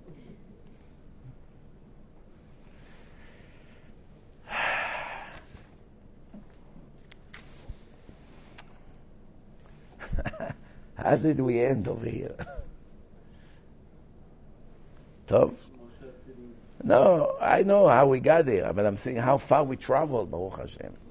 This lecture, it's so unexpected, you don't know where you start, where you're going to end. But it's good, it's spontaneous. But I still have the question that I didn't get to ask. It's still a question I want to ask. What's the question? They want to eat meat. They beg Hashem for meat. Right? They beg Hashem for meat. And they begin to eat the meat, and what happened? Boom, one is dead. The next one is dead. The third one died. People dying. You have now a piece of chicken. Slav. Nice bird. You want to eat it now? Your best friend just died. Your brother just died. Your father, your son. What's going on here? I have to have it. I have to have it. I've seen people that destroyed their life for a momentary desire. I've seen people like this.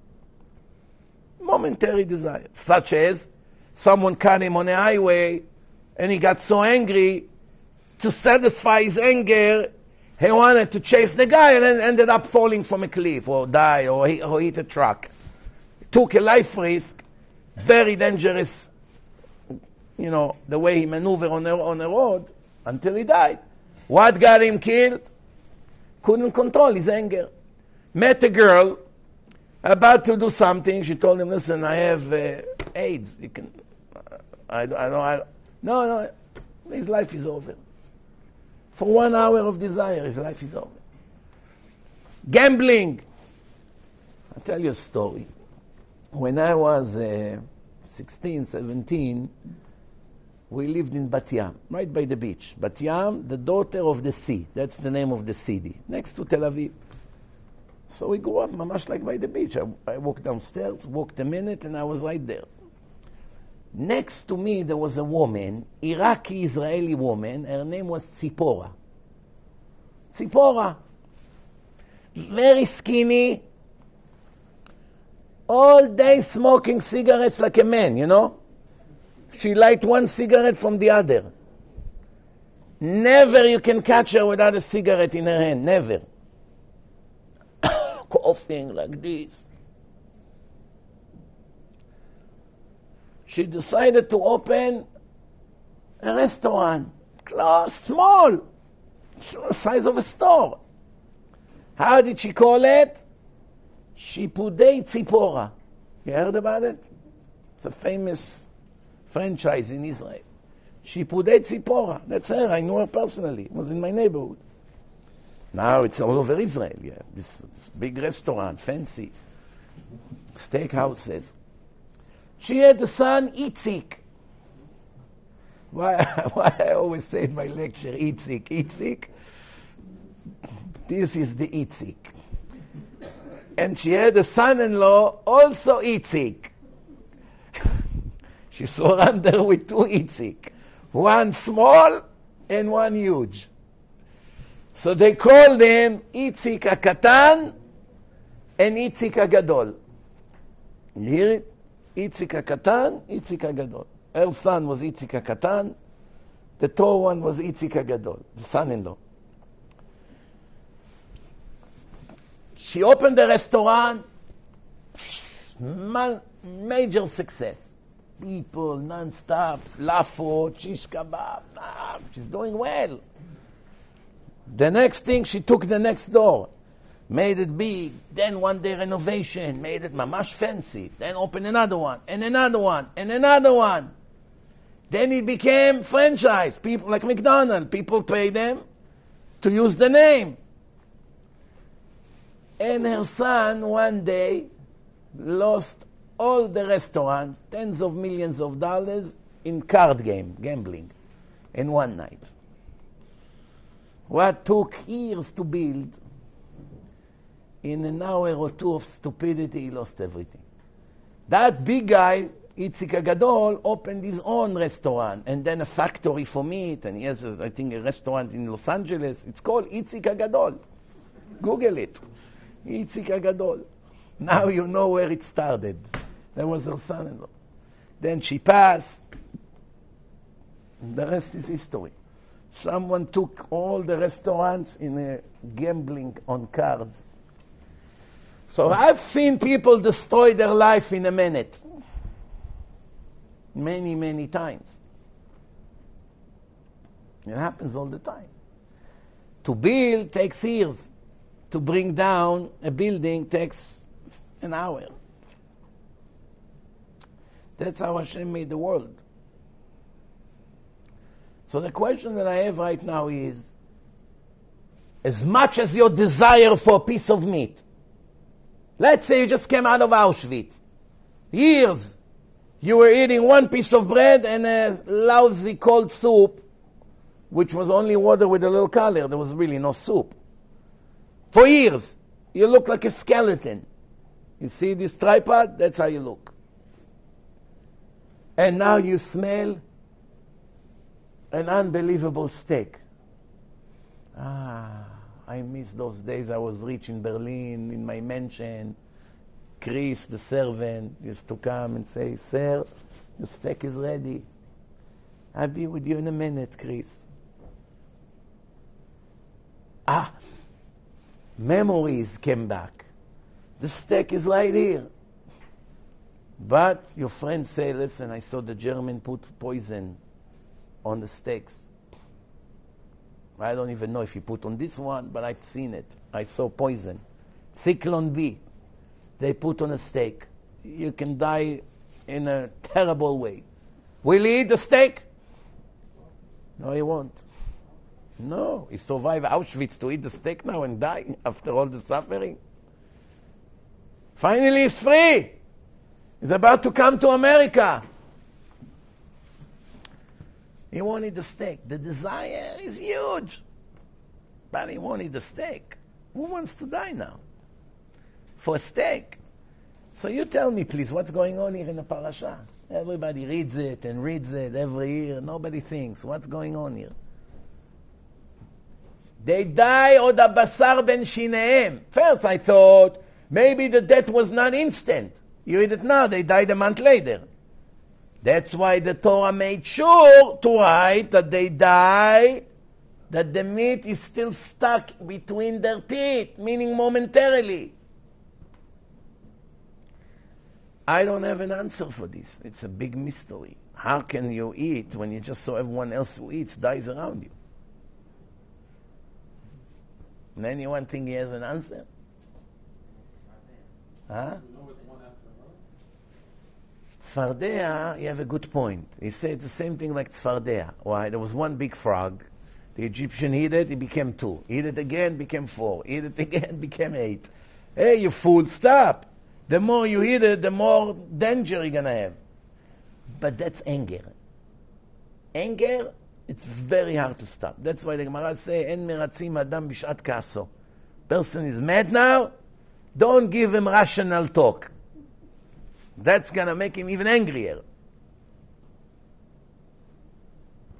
We know that dying happens one after another and not everyone at once. According to what the Torah says, that they die while the teeth is in the meat is between their teeth, meaning instantly, within a minute. So then you see thousands of bodies. At least at that point, you should have stopped. Maybe the desire was so big you couldn't control it. How do you make an angry person who's ready to choke someone smile within 2 seconds? You know this? No, you know these people that they're red now, their veins in their forehead popping up, They're ready to kill someone. Where is he? And you go like this. And he smiled and he forgot about everything. I'll tell you 2 stories. Once, in Bat Yam, where I live, right next to Shipudet Tzipora, there was a place called the Passage. Passage. Passage means, I think it's a French word. Huh? Passage. Yeah, it's a place that you go from one side of the street to the other, and it's under the building. So that means there is a roof. There's stores on both sides. Okay, like a mall. Tiny mall. Straight. There was a shoe store. They used to have shoes made in Italy. It was owned by a father of someone from my school. And there was a lady working there selling shoes. She was in charge of the store. Sometimes the father was there, most of the time the lady. One time finally I had enough money to buy a nice pair of shoes, but I'm standing by the window thinking which one I should get. This, that. And I see the woman is screaming, angry, cursing, screaming. And it goes on and on and on. It's already minutes. The conversation only gets worse. She's fighting with someone on the phone. I say, you know what? The heck with this. I'm walking in. I was waiting for her to relax. But she's not going anywhere. Just when I walked in, hi, מה שלומך? How are you today? Can I help you? Switch! Why? Commission. 300 shekels, you're going to make 50 shekels commission. Now she became, what do you see? Money can ease the anger in seconds if the person is greedy. If the person is not greedy, you have a problem. He may not help. But my father, alav shalom, once told me a story. You know, he was a diamond maker, not cutter. Someone else was cutting the raw diamonds, and he would make the shape of it, the shiny ending. So, you know, from time to time I used to go to the factory in Ramat Gan to see how they make the diamonds. My father told me, before you were born, we didn't have refrigerators, and we didn't have milk like today. You go to the store, it's all pasteurized in plastic boxes or in carton boxes. It wasn't like that. The guy that sold milk used to bring it directly from the cows in bottles of 1 liter, with the cover. Fresh! 5 o'clock in the morning, it was in a farm. They milk all the cows there in the middle of the night. He fill up all the bottles, and he has a bicycle, 2 big wheels in the front, 1 in the back. He sits on the back wheel, and he goes like this and scream, or he has a bell, Chalav! And all the workers hear from the window. And what was his name? Shmuel. But he was Hasidish. So how the Shmuel is in Hasidish? Shmiel. Shmiel. One time Shmiel brought them bottles of milk, and everybody paid him half a lira for one. When they came to drink, one of the bottles was sour. It was hot days, maybe between 5 a.m. until 10 a.m., and already got spoiled. When there's nothing worse than spoiled milk. Ugh, just to smell it, you want to die. The worker in a factory smelled, drank it. Yeah. As Shmuel going down back to his bicycle, the guy from the second floor spilled the milk on his head. Like this. He looked up, Shmuel. The anger got him, and he started to run up there. He saw the guy got nervous. Oh, what am I going to do? He said, it's going to kill me now. So there is about 30 seconds to walk up. There's no elevators, no nothing. We're talking about 60 years ago. So the guy is running upstairs. As he's going to walk in, You have 30 seconds to come up with a solution. My father waited by the door with 1 lira. A bottle is half a lira. That's like 2 bottles. Here, Shmuel, for you. Stood like this, thinking, have a nice day. Sein gesund. Turn around and left. Forgot the anger, forgot the milk on his head. Whatever he gave him, it's a little bit money. The guy, wow, he saved my life. So you see, some people, their love for money is greater than the anger. Once the money comes, they're willing to overcome the anger. Some people are very proud and very stingy. Sometimes they collide with each other. You want to show off, but it will cost you money. What are you going to do now? You want to make a show off because you like ego and attention, but you're dying not to spend money. Now we're going to see what desire is stronger by you, ego or stinginess. If you're willing to let go the pride, meaning because it's going to cost you too much, then you love money more than you are proud. If you're going to burn the money because the ego is so important to you, you're stingy, but your pride is stronger than your stinginess. Same thing, laziness. You have greed for money, but at the same time you're lazy. Now you want to know which one of the two is stronger? Check in the morning. What time he wakes up? A salesman.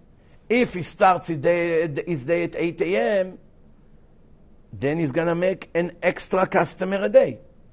In a period of month, it's another $5,000 net to his pocket.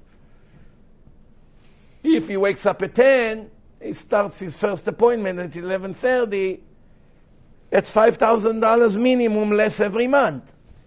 So now what is the conclusion? That his laziness overcome his greed for money. But if his greed for money overcome his laziness, he will set 5 alarms and will threat his wife to make sure that 8 a.m. is out of the door. It's on you if I don't wake up.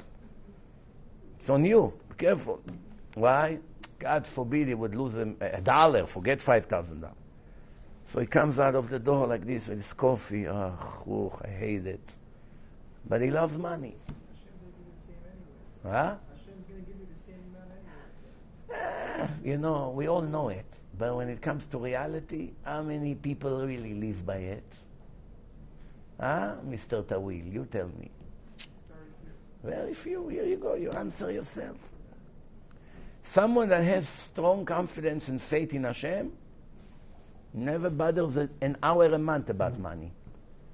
Nothing. Just daven, learn Torah. What happened? Hashem, I'm in your hand. Ashlech yavcha al Hashem v'hu yichalkelecha.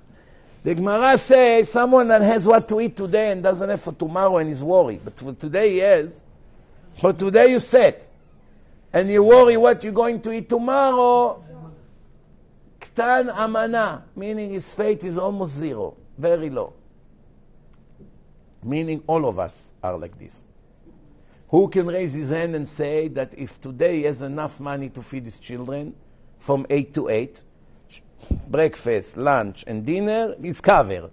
But for tomorrow breakfast, you need to send your kids to school, you don't have. Your wife needs to go quickly in the morning to buy bread, cheese, whatever, to make them sandwiches. No money for that. For today, you have food.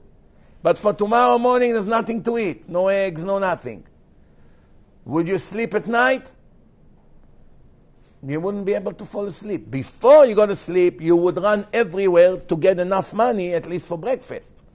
And then from breakfast to lunch, I'm going to see how I'm going to manage. But you definitely won't go to snore. Moshe, in 6 hours I have to feed the kids. 7 kids going to yeshiva. Don't disturb me. It's great night. Nice weather. Open the window, let me enjoy. Moshe, I cannot sleep. Why do you always worry? Where is your emunah? I want to tell you, we'll finish here. You tell me about the meat. I don't have an answer for it. It's a big mystery. Maybe you have an answer. Maybe you find someone who say something we can understand.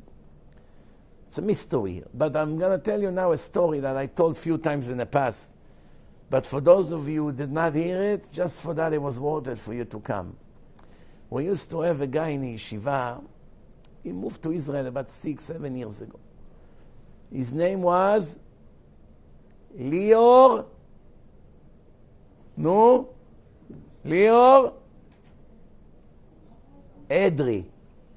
Remember this name. Israeli Baal Tshuva. At that time, he was 2 years Baal Tshuva in yeshiva. 2 years.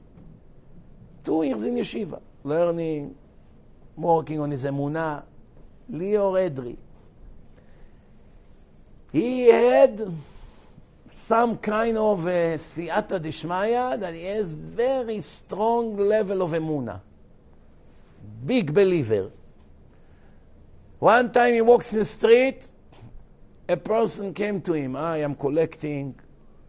I have to marry my daughter. I don't have money. Lior Edri had $100 in his pocket. That's his total net worth. Bachur yeshiva, $100, yes, that's it. He took the $100 and he gave him the whole money. Didn't want to ask for change, nothing. He told me, I walked 1 block next to the gas station on Main Street in Monsey, I see $100 on the floor. That's how Hashem runs with him. Unbelievable. One time, his parents decided to come visit him. Few years he's not in Israel. He can't leave. Once he leaves, he can come back. He doesn't have American passport. His parents decided to come to Monsey for 2 weeks. Lior, find us a place to stay. Monsey, it's a city of chesed. People host. He found them a room somewhere, not far from the yeshiva. The parents came, 4 big suitcases, you know. Shopping, this. Then the father said to him, Lior, tomorrow morning the flight is very early in JFK.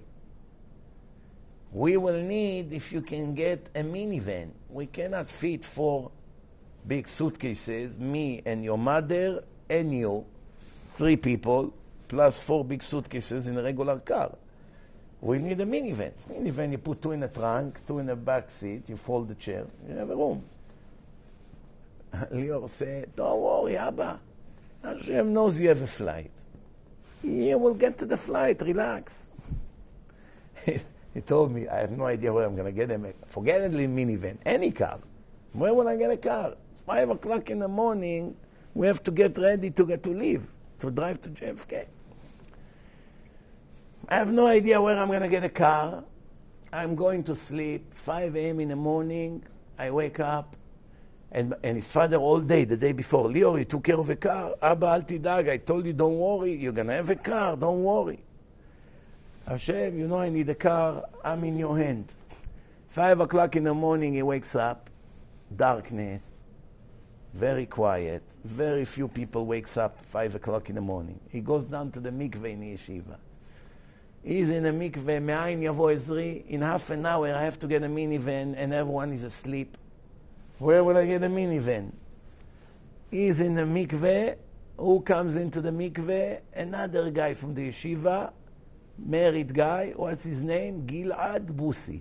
On purpose, I tell you names. I can also tell you where these people live today in Israel. Both of them. Gilad Busi, Baal Tshuva, Tzaddik, Talmid Chacham today. He comes into the mikveh. What is Gilad Busi do for a living? He learns all day Torah in yeshiva, and he buys online cars from the auction in Mannheim without checking the car. Shem, I'm in your hand. I don't want to cancel my Torah learning. I want to be able to learn all day. If I'm going to drive to Pennsylvania and come back, that's a whole day. I don't want to waste time on going, checking the cars, towing it. I pay $300, they deliver the car, finish. Back, that's how it was back then. He looks at all the cars that are for sale, bid on this, buy 2-3 cars, send them somehow the money, I don't know how it works, And they deliver the car, and he put the cars by the parking next to Walmart with the for sale sign. Get a call, sell the car, make $2,000 profit or $1,000. Like this, every 2-3 weeks, he gets new cars, and that's how he makes a living. While he learns full time. He comes in a mikveh 5:05. He see Lior Edri. Boker Tov Gilad, how are you? Tell me, you have any idea where I can get now a minivan? I have to take my parents to JFK. He takes the key. I just bought from the auction yesterday a minivan. Here, you have a dealer plate on it. Minivan. Just like that. 5:05 in the morning. No? What do you say? I know some of you are still skeptic. They would say, great coincidence. Absolutely not. To say something like this is coincidence is heresy. Heresy. Kfirah. Because Hashem saw you have such faith in him, and he's relaxed, and he's not going crazy, he's not running, knocking on door. Hashem, I'm in your hand. Whatever you want will happen. That's it. I have to help him. He's counting on me. I'm not going to let him down. But if we count on him and him and him and him and her and here, no, they'll help you. He'll manage. You are in good hands. Do you understand, Rabotai? It's similar to a father that have 10 sons and one of them is slow. The 9 are very sharp. From very young age, they buy, they sell. They're wheeler dealers. In yeshiva, they get drinks. It starts with drinks. They buy it in Costco for 30 cents, sell it for $2. That's how it starts. By the age 18, they already have $10,000, $20,000 on the side. Then they do big business. You see right away, they know how to sell. But this guy is slow. Not so smart, not such a great learner.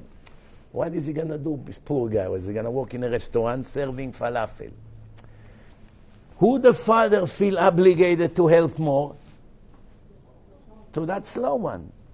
The other 9 are jealous. You're not giving us anything. Only him. You want to replace him? No. God forbid. That's why I have to be his babysitter. Same thing with Hashem. You show that you're talented. Kochi v'otzem yadi. I'm going to go to college. I'll be a doctor. I'll be a surgeon. I'll make millions. I'll buy. I sell. No problem. Do it. Adios. Without amigo. He's not an amigo of Hashem. Someone like that. But Hashem, I'm a loser. I'm nothing. I'm worthless. You know me. I don't know anything. What do I know? I'm in your hand. You are indeed in my hand. Now I have to take care of you. There are hundreds of verses like this in the Tanakh to back up what I just told you. One of them I can tell you from the top of my head. Baruch hagever asher yiftach b'Hashem, arur hagever asher yiftach b'Adam. Arur, you know what it means, arur? Cursed. Cursed be the man that trusts other men. That's the curse of the snake. Arur ata mikol chayat hasadeh. And bless the one that trusts Hashem. Even when Hashem sends you a messenger to help you with your need, make sure you're not getting confused to give the credit to the messenger, forgetting that it's all Hashem. You still have gratitude for the messenger. Why? He did nothing. It's all Hashem. Why you have to have gratitude for the messenger? Because this particular messenger had a test right now. If to give you money or not. He heard that you need money, you have to borrow your rent, you don't have money. Someone told him. Hashem made someone tell him. He could have declined it, ignore it, and move on. Then Hashem would send that person to another rich man to hear that you need money for the rent. One of the 5 would perform. So he chose to help. That's why you owe him gratitude. But the decision that you're going to have enough money for the rent tomorrow was Hashem's decision. It must happen. Even if I run it by 100 people, if all 100 people would choose not to help, I would make you find a wallet or some money somewhere. No problem. However, the fact that the messenger chose to help, to do it, for that you owe him gratitude. Plus, there is another reason. There's another reason. The second reason is because Hashem used people that have good merit to perform good in the world. So if the Savior was him, it's not coincidence. That means he has some kind of a merit. And thanks to that, Hashem used him to perform the mitzvah. That's the second reason why you owe him a gratitude. If he was a wicked person, it wouldn't be him. The fact that he was doing something right got Hashem to offer him a bonus, to do another something right. One more thing. And that's written in the Talmud, who knows where? No. two מאמרי חז"ל. מגלגלים זכות על ידי זכאי, מגלגלים חובה על ידי חייב. Merit spreads by people with merit, and negative things spread by people that have negative merits. And there is another מאמר חז"ל. What does it say? יפה מאוד, the Rabbi over there. מצווה גוררת מצווה ועבירה גוררת עבירה. You did something good, immediately Hashem sends you away another opportunity for another mitzvah. You're going to do that mitzvah, another opportunity comes. Don't take it for granted. It's only thanks to the previous mitzvah. When that chain will cut, that you will decline one of the opportunities. That right there will not be more. You cut the chain. Now you're going to decide on your own to do something. That's going to lead you to more chain reaction of mitzvot.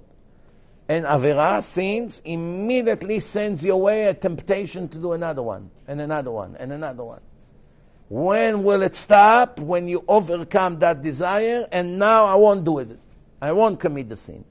Once you overcame the test, the chain of temptations will cut right here. You have all the answers to everything that happens in Judaism, everything. The Goyim copy from us, Christians, the Muslims, many of the things they saw what the Jews say and talk, they learn, so they teach. Baruch Hashem, at least the world learn a lot of positive things from the Jews. No wonder Muhammad called us the nation of the book, Am HaSefer. They know who gives civilization to the world. But everything is in the Talmud. Everything is in Rambam. Everything is in every book you open. You see the treasure. So many answers. You know how many thousands of times people wrote to me email, Rabbi, every time I have a hard question, the next lecture I listen of yours, I get my answer. Magic. I get in a car, I place, the next lecture on the line, boom, you answer my dilemma. Why? Hashem directs it this way. It's all from Hashem. Remember the story about Dave? You heard about Dave? There was one guy said, I'm going to stop keeping Shabbos. He left yeshiva, went back to his city somewhere in America, and he said, Hashem, if you care, send me a sign. From noon. He waits 6-7 hours until Shabbos starts. Send me a sign that you want me to keep Shabbos. No sign. Shabbos started. He's thinking, should I turn on the TV or no? Shabbos started around 7-8. Waited until 9-10. I'm waiting for a sign. I didn't turn the TV on yet. He's debating. 11, 12. Send me a sign. Your last chance. If I get a sign in the next 10 minutes, I keep Shabbos. If not, I stop. 10 minutes passed, no sign. No sign. He turned on the TV after midnight. What show? David Letterman show. Remember those days? Is he still alive? Huh? He's still alive. Dave Letterman show. Talk show. In the night. Friday night. He turned the TV on. Dave Letterman is interviewing a filmmaker that just came back from Israel. And he said to him, so, how was it in Israel? Very nice. Did you learn some Hebrew? Actually, I did. Shabbat Shalom, Dave.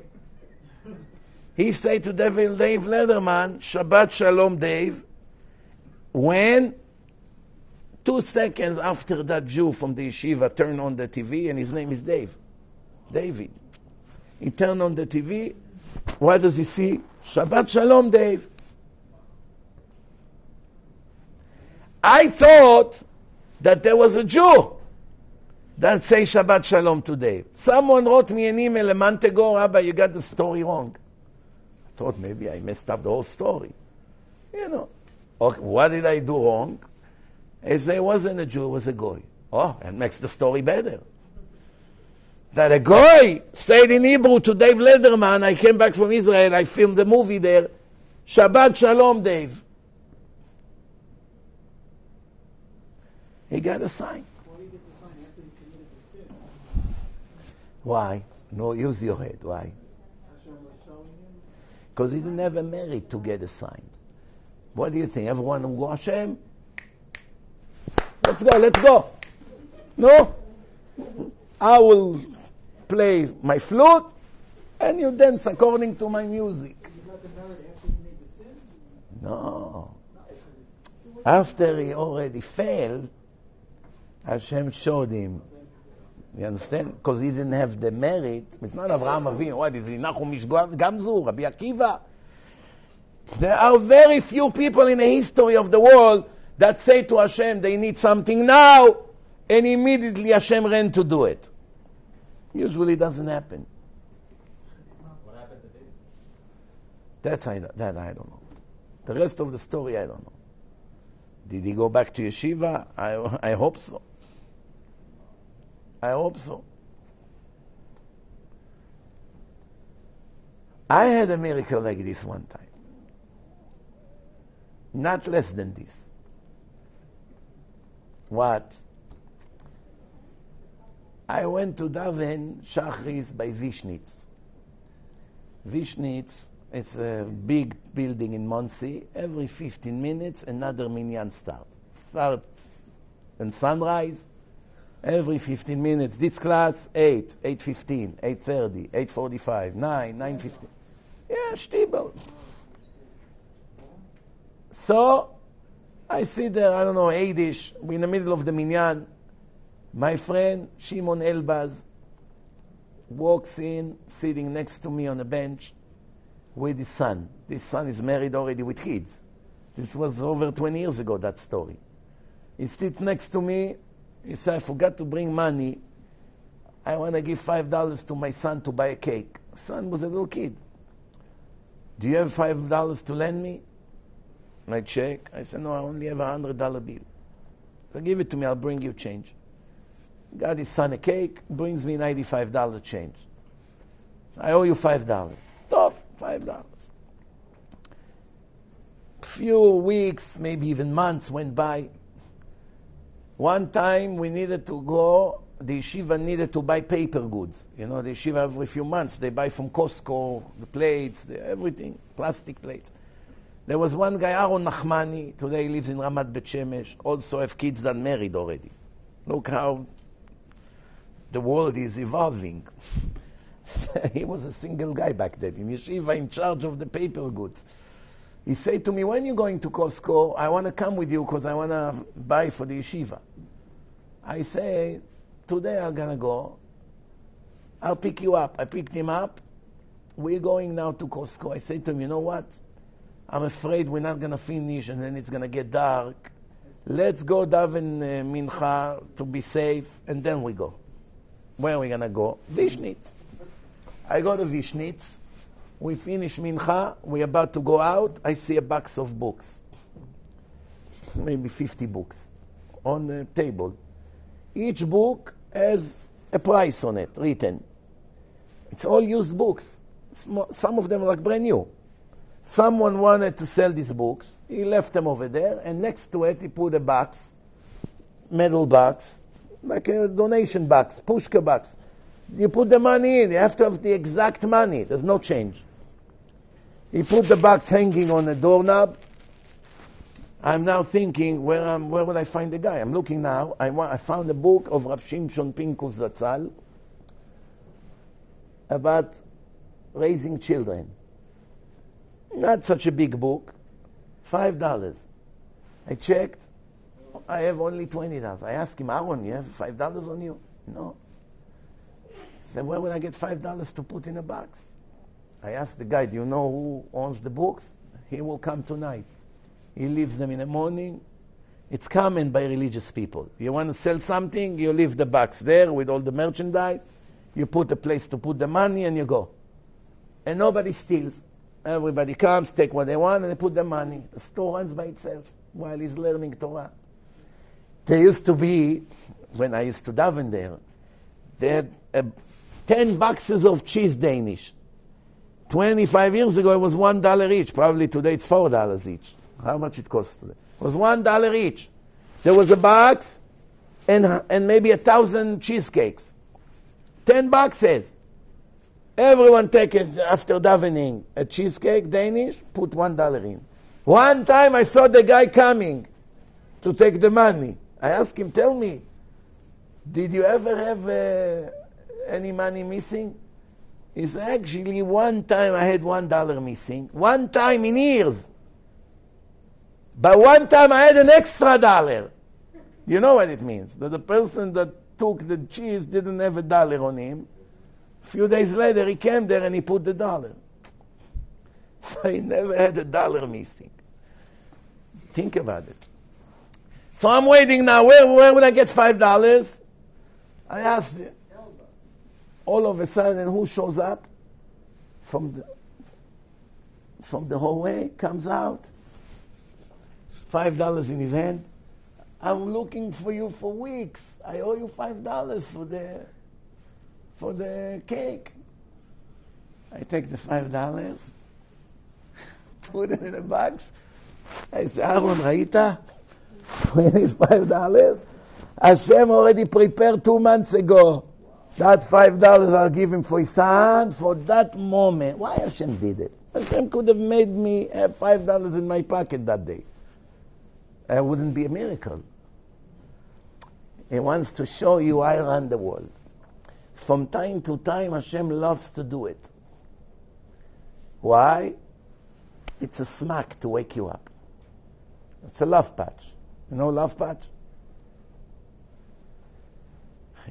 What does it mean, a love patch? I give you an example. Let's say you walk on the street, and all of a sudden, someone hits you in the back. Boom! Oh, broke your spine.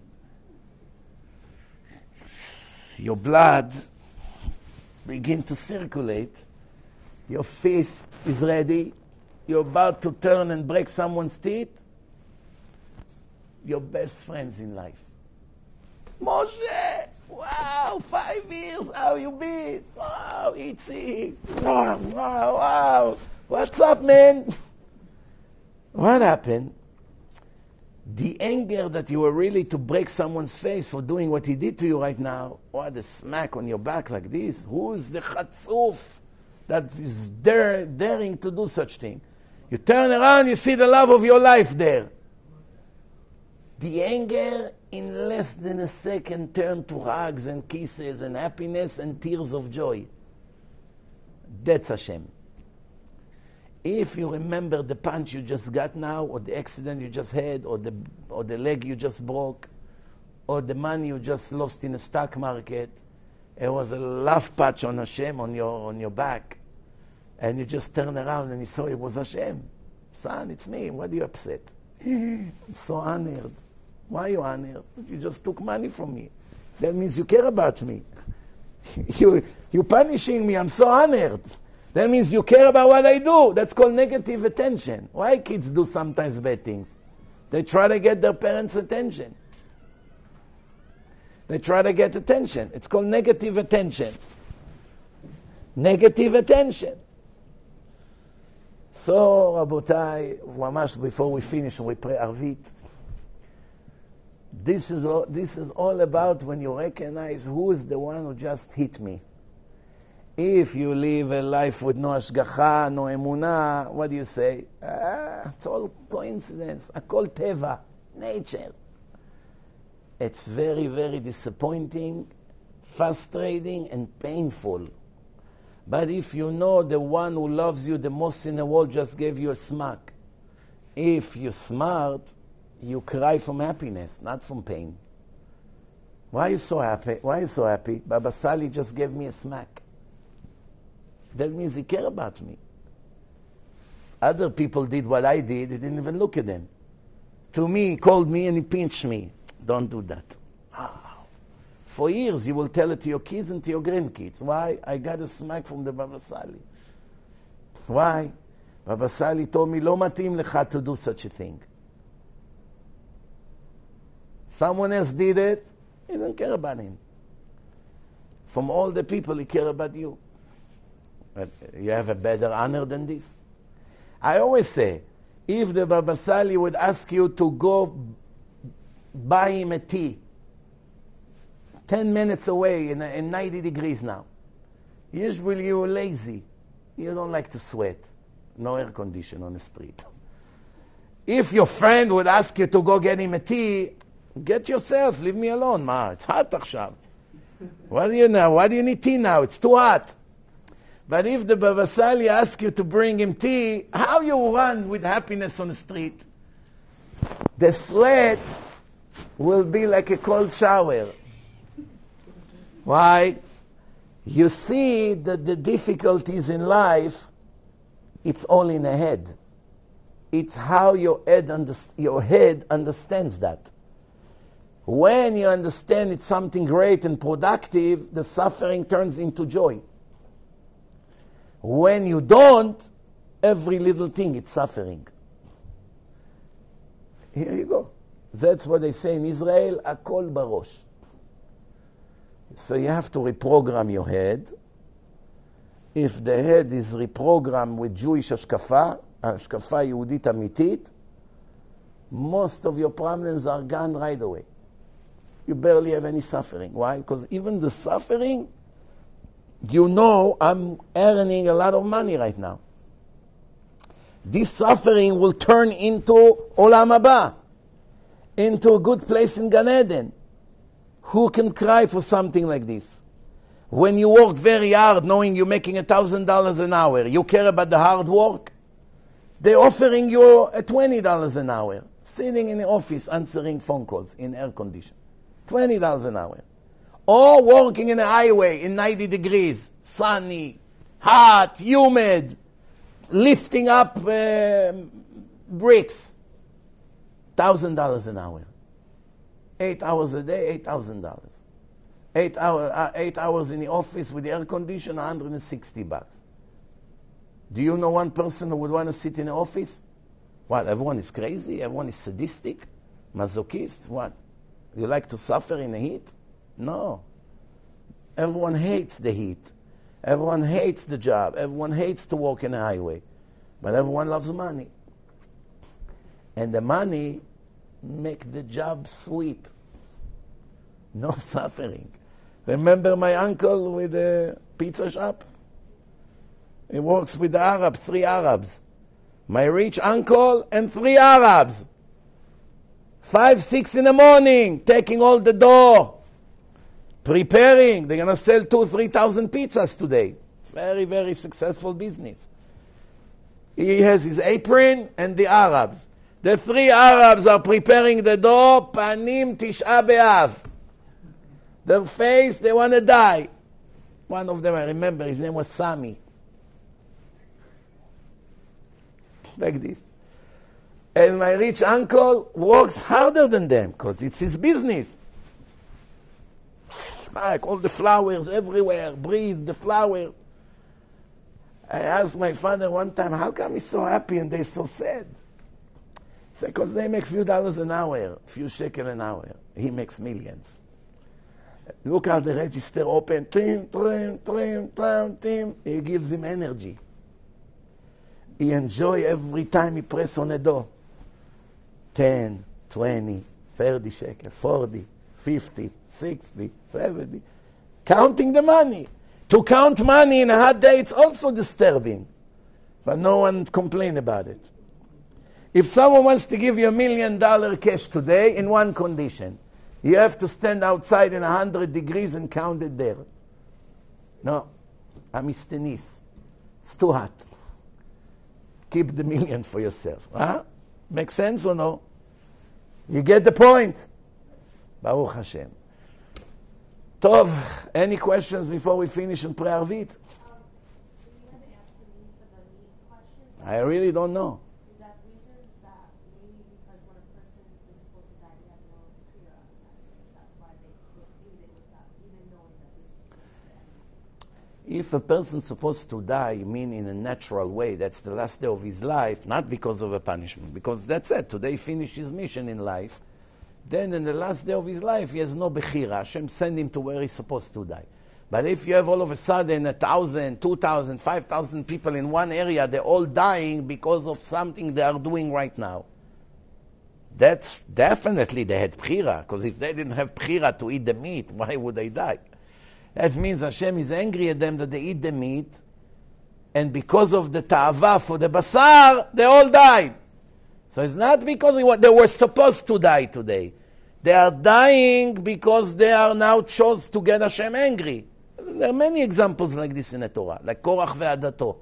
They come to fight Moshe, and Hashem swallowed them, the land swallowed them all alive.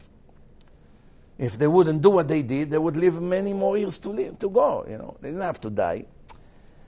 So that's a very big mystery. If anyone has an answer, Rabbi Mizrachi at gmail.com.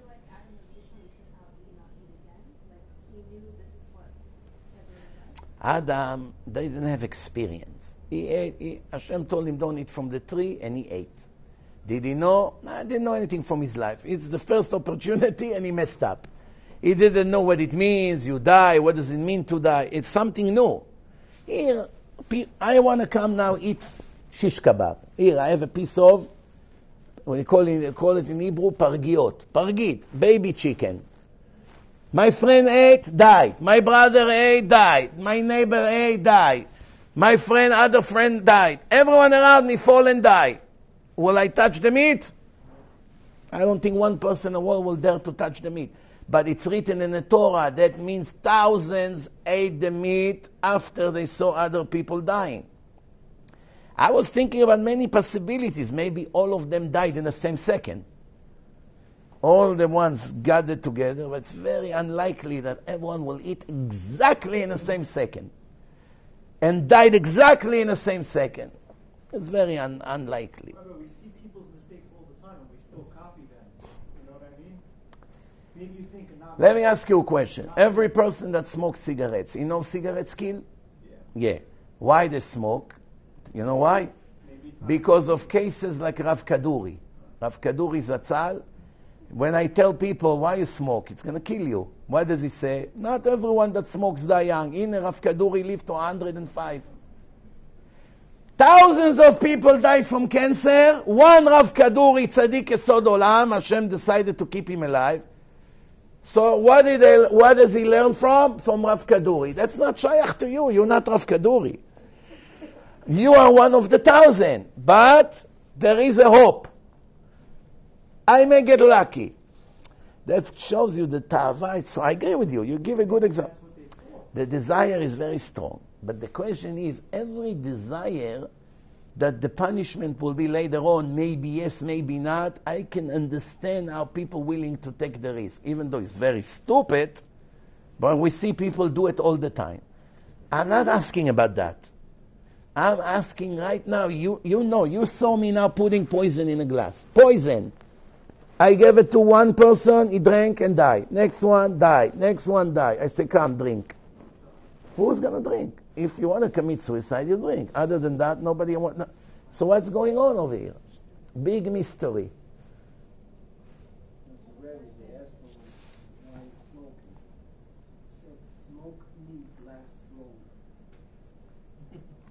Smoke meat lasts longer. So this very family who are here go back to Israel, they live in Brooklyn over 20 years. And it feels like our steamboat here is finished. Nothing we can do anymore in Brooklyn. Is it a good time now to go to Israel? Kids now that used to Brooklyn, they don't want to go back. They speak This question is a general question, and every person gets a different answer for it. In order for me to answer this question, I have to first know the family. I have to know the kids. I have to know their schools. I have to know the parnassah of the husband, the wife, their situation, their community, where they planning to go in Israel, what synagogue they're going to belong to, what parnassah they're going to have in Eretz Israel, how much money they take with them. There are hundreds of things to check first before a rabbi say to a family, live all the good life you have here, live the yeshivot of your children, live the parnassah of the husband, live the wonderful chevruta that he has and the business that he has or whatever he has, and take a risk, take all the children, move them to Israel. They don't speak Hebrew, they're not going to have yeshivot, they're going to be on the streets, their life will be destroyed just to live in Holy Land. That's obviously not responsible. So the answer to your question, only your personal rabbi can answer that. If you have a rabbi that knows you well. If not, we have to go to a very big chacham and give him all the details, everything. Then he see everything. In every decision like this, there's good and bad. There's no such thing of making aliyah and everything will be perfect. There's no such thing of staying here and everything will be perfect. There's good and bad in everything. So that's why some people, they have a business over here that they do online. It doesn't matter if they live in America. The husband make money on a computer, I don't know, in a stock market. Buy and sell. He can be in Israel. He doesn't need to be in America for that. But what happens if you have a business here in America? And that's how he makes all his money. And he supports the kollel. And he helps his chatanim and kalot. And now he's going to shut everything and move to Israel and won't have income. 2-3 years, finish all his savings. And every one of his chatanim, kalot, kulam will be starving. They won't have anything. That's a very, very big life and death decision. One of the things you said in your question is the children love it here and they don't want to move to another country and to start going to yeshivot with Israeli kids, and they don't know the language, and it will be hard for them to learn in Israel in Hebrew, because they probably don't know Hebrew, and that's a very big thing to consider. So the question is, if to make aliyah, it's a different question for every person. For some people the answer is yes, for some people the answer is no. Rav Chaim Kanievsky Zatzal was very much into tell people to make aliyah, very much. But I know few people in Israel that he told them go to America. He was very much convincing people to make aliyah to Israel. But some people in Israel, even some of them that came from America to Israel and didn't do so good, he said to them, go back to America. So it's depend on the person. That's why I don't know you enough to tell you what to do, what not to do. It's even when someone comes to a rabbi and says, should I do the surgery or not? If it's Rav Ben Zion Abba Shaul Zatzal, that have Ruach HaKodesh, he can answer.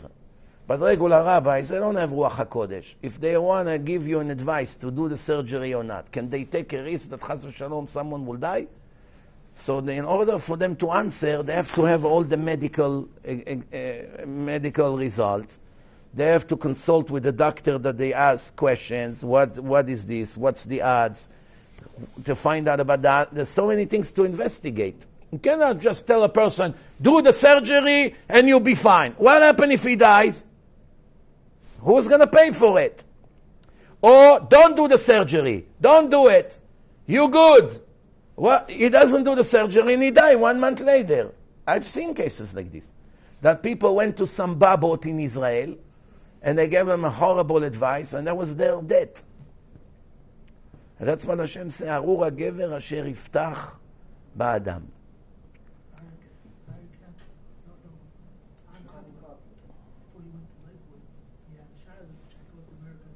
He did the גורל הגרע. כן, he went, לך אצל אהרון. לך אצל משה. אבל he was Aaron, and Hashem said to Aaron, לך אצל משה. It was too obvious. Yes.